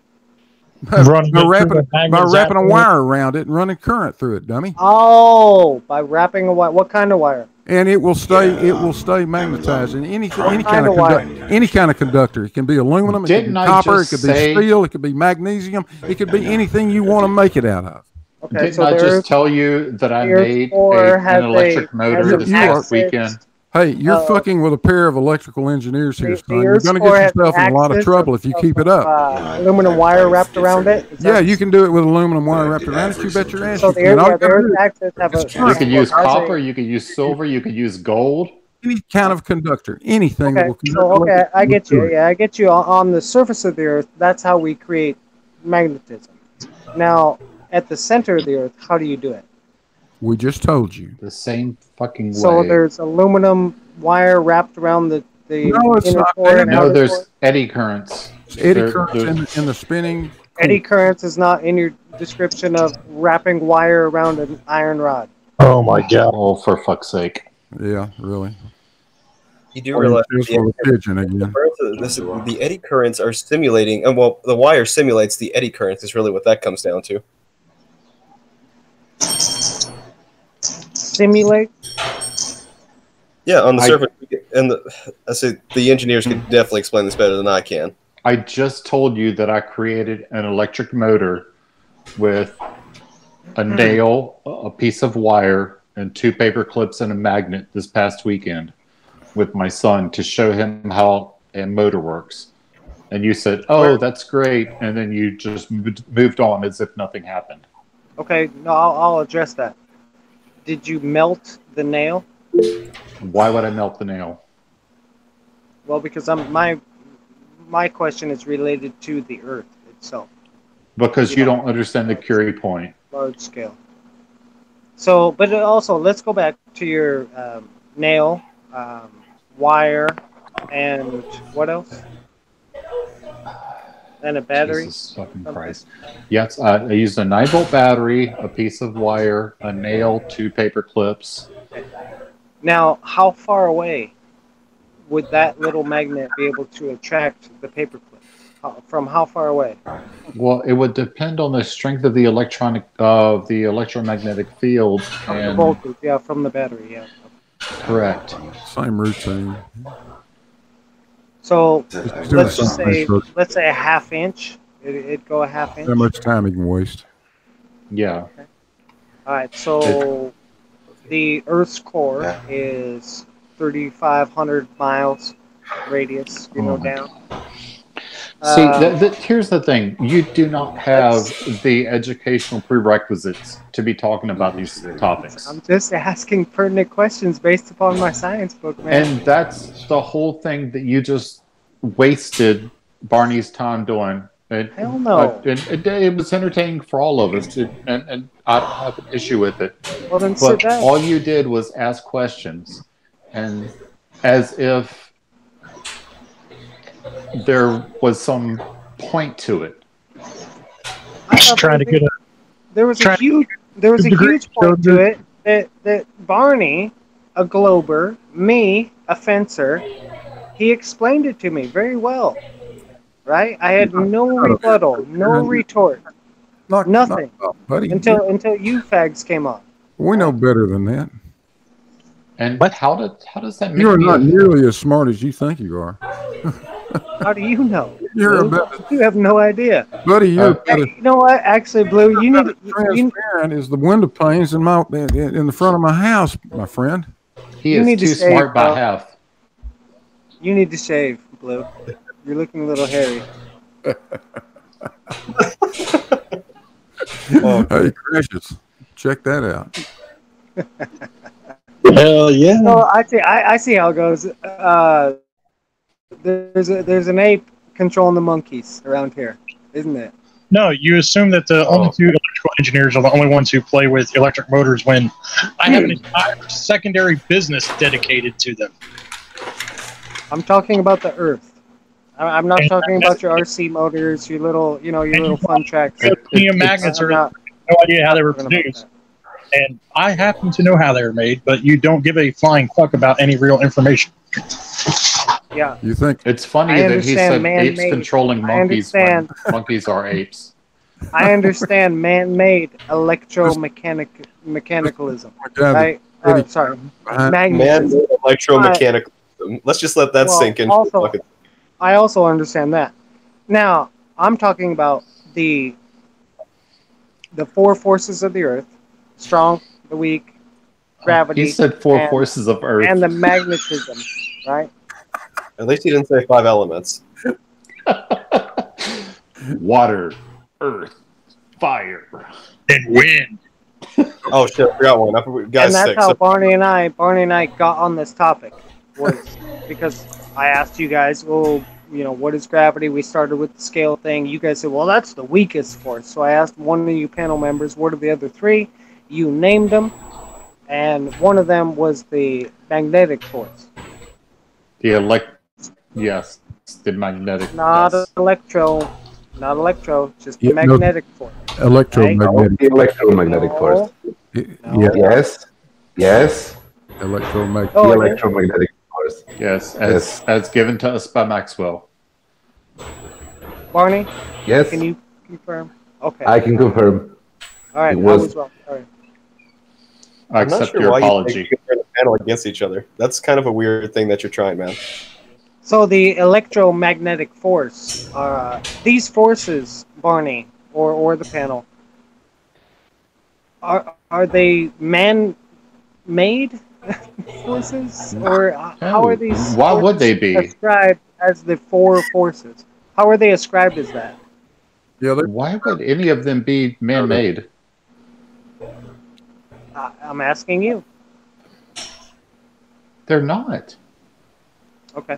So on the electromagnetic force of the four forces, I didn't ask Barney this because I was under the assumption it was just a magnetic force. So I'm sorry, Barney, my line of questioning now has changed because I didn't know it was electro. Where's the electricity coming from? Electricity is the movement of charge. Every movement of charge will cause an electrical field or a disturbance in the electrical field. Yes, every change in the electrical field will cause a magnetic field. Right. Have you ever seen a thunderstorm? Yep. Yes. Have you? Yeah. Okay. What causes that? Electron flow. Electronic flow? Electron flow. Negative particles. Doing what? Flowing. Like a river. Are you sure they're flowing? Yeah, like a river. Yeah. I'm an electrical engineer, for fuck's sake. I think Barney would answer this question. I think Barney would answer it in the same way. In a high voltage wire, electrons do not flow. There's actually just a passage of hold on. Power, what we call power. There's no flow. It's you not don't know a the water. difference? It's not like a water hose. Oh, for fuck's sake. Okay, so voltage is electrical potential, which is pressure. Okay, there does not have to be potential. It's not oh my pressure. God. It's potential. That's all it is. Potential, which is pressure. There does not have to be electron flow. Current is electron flow. So think of a pipe with water in it. There can be a fuckload of pressure. Barney, you better correct this guy real quick. That's Barney, please correct me. I agree with you, Schrodinger. No. So okay, so what is the neutral on an AC system? You know, 120 volt AC system. You have hot wire, neutral, and ground. What is the neutral? The sewer. So yeah, you have an anode and a cathode, and an AC system. So you would have that's alternating current. So current would flow in one direction and in the other. And if you're say 110 hertz, where's the flow out the end if it's cycling at 60 hertz per second? Where's the flow if it's going this way and that way, this way and that way? If you would stop talking, I could tell you. The current is going to alternate from one direction to the other at 60 times per second, thus 60 hertz. Why are you asking me this? I already told you I'm an electrical engineer. He's asking you this because you are an electrical engineer. Yeah, well, Schrodinger, if you're not, I am, so. Well, I'm pretty sure I answered the question correctly. I'm real sure you did. Same way I was taught electronics in college, so. No, this appears to be Aaron's game. Once he gets latched onto somebody, he asks them a bunch of ridiculous questions and just takes them and takes them and takes them and takes them. He doesn't really care what the answer is. No, it doesn't matter. All he's here to do is just waste everybody's time. It's very effective. Yeah, it works. But that I have to say though, his interaction with Barney was actually quite amusing because there were parts to where you could tell it wasn't a matter of he was trying to waste time. He just honestly didn't know what the answer to the question was. Well, Barney did great. I actually learned shit out of that, so it wasn't a lost cause. Thanks, Barney. Thank you. So electricity is like water, right? Hashtag it's similar. You can equivocate, or you can make an equivalence between water and electricity in a lot of circumstances.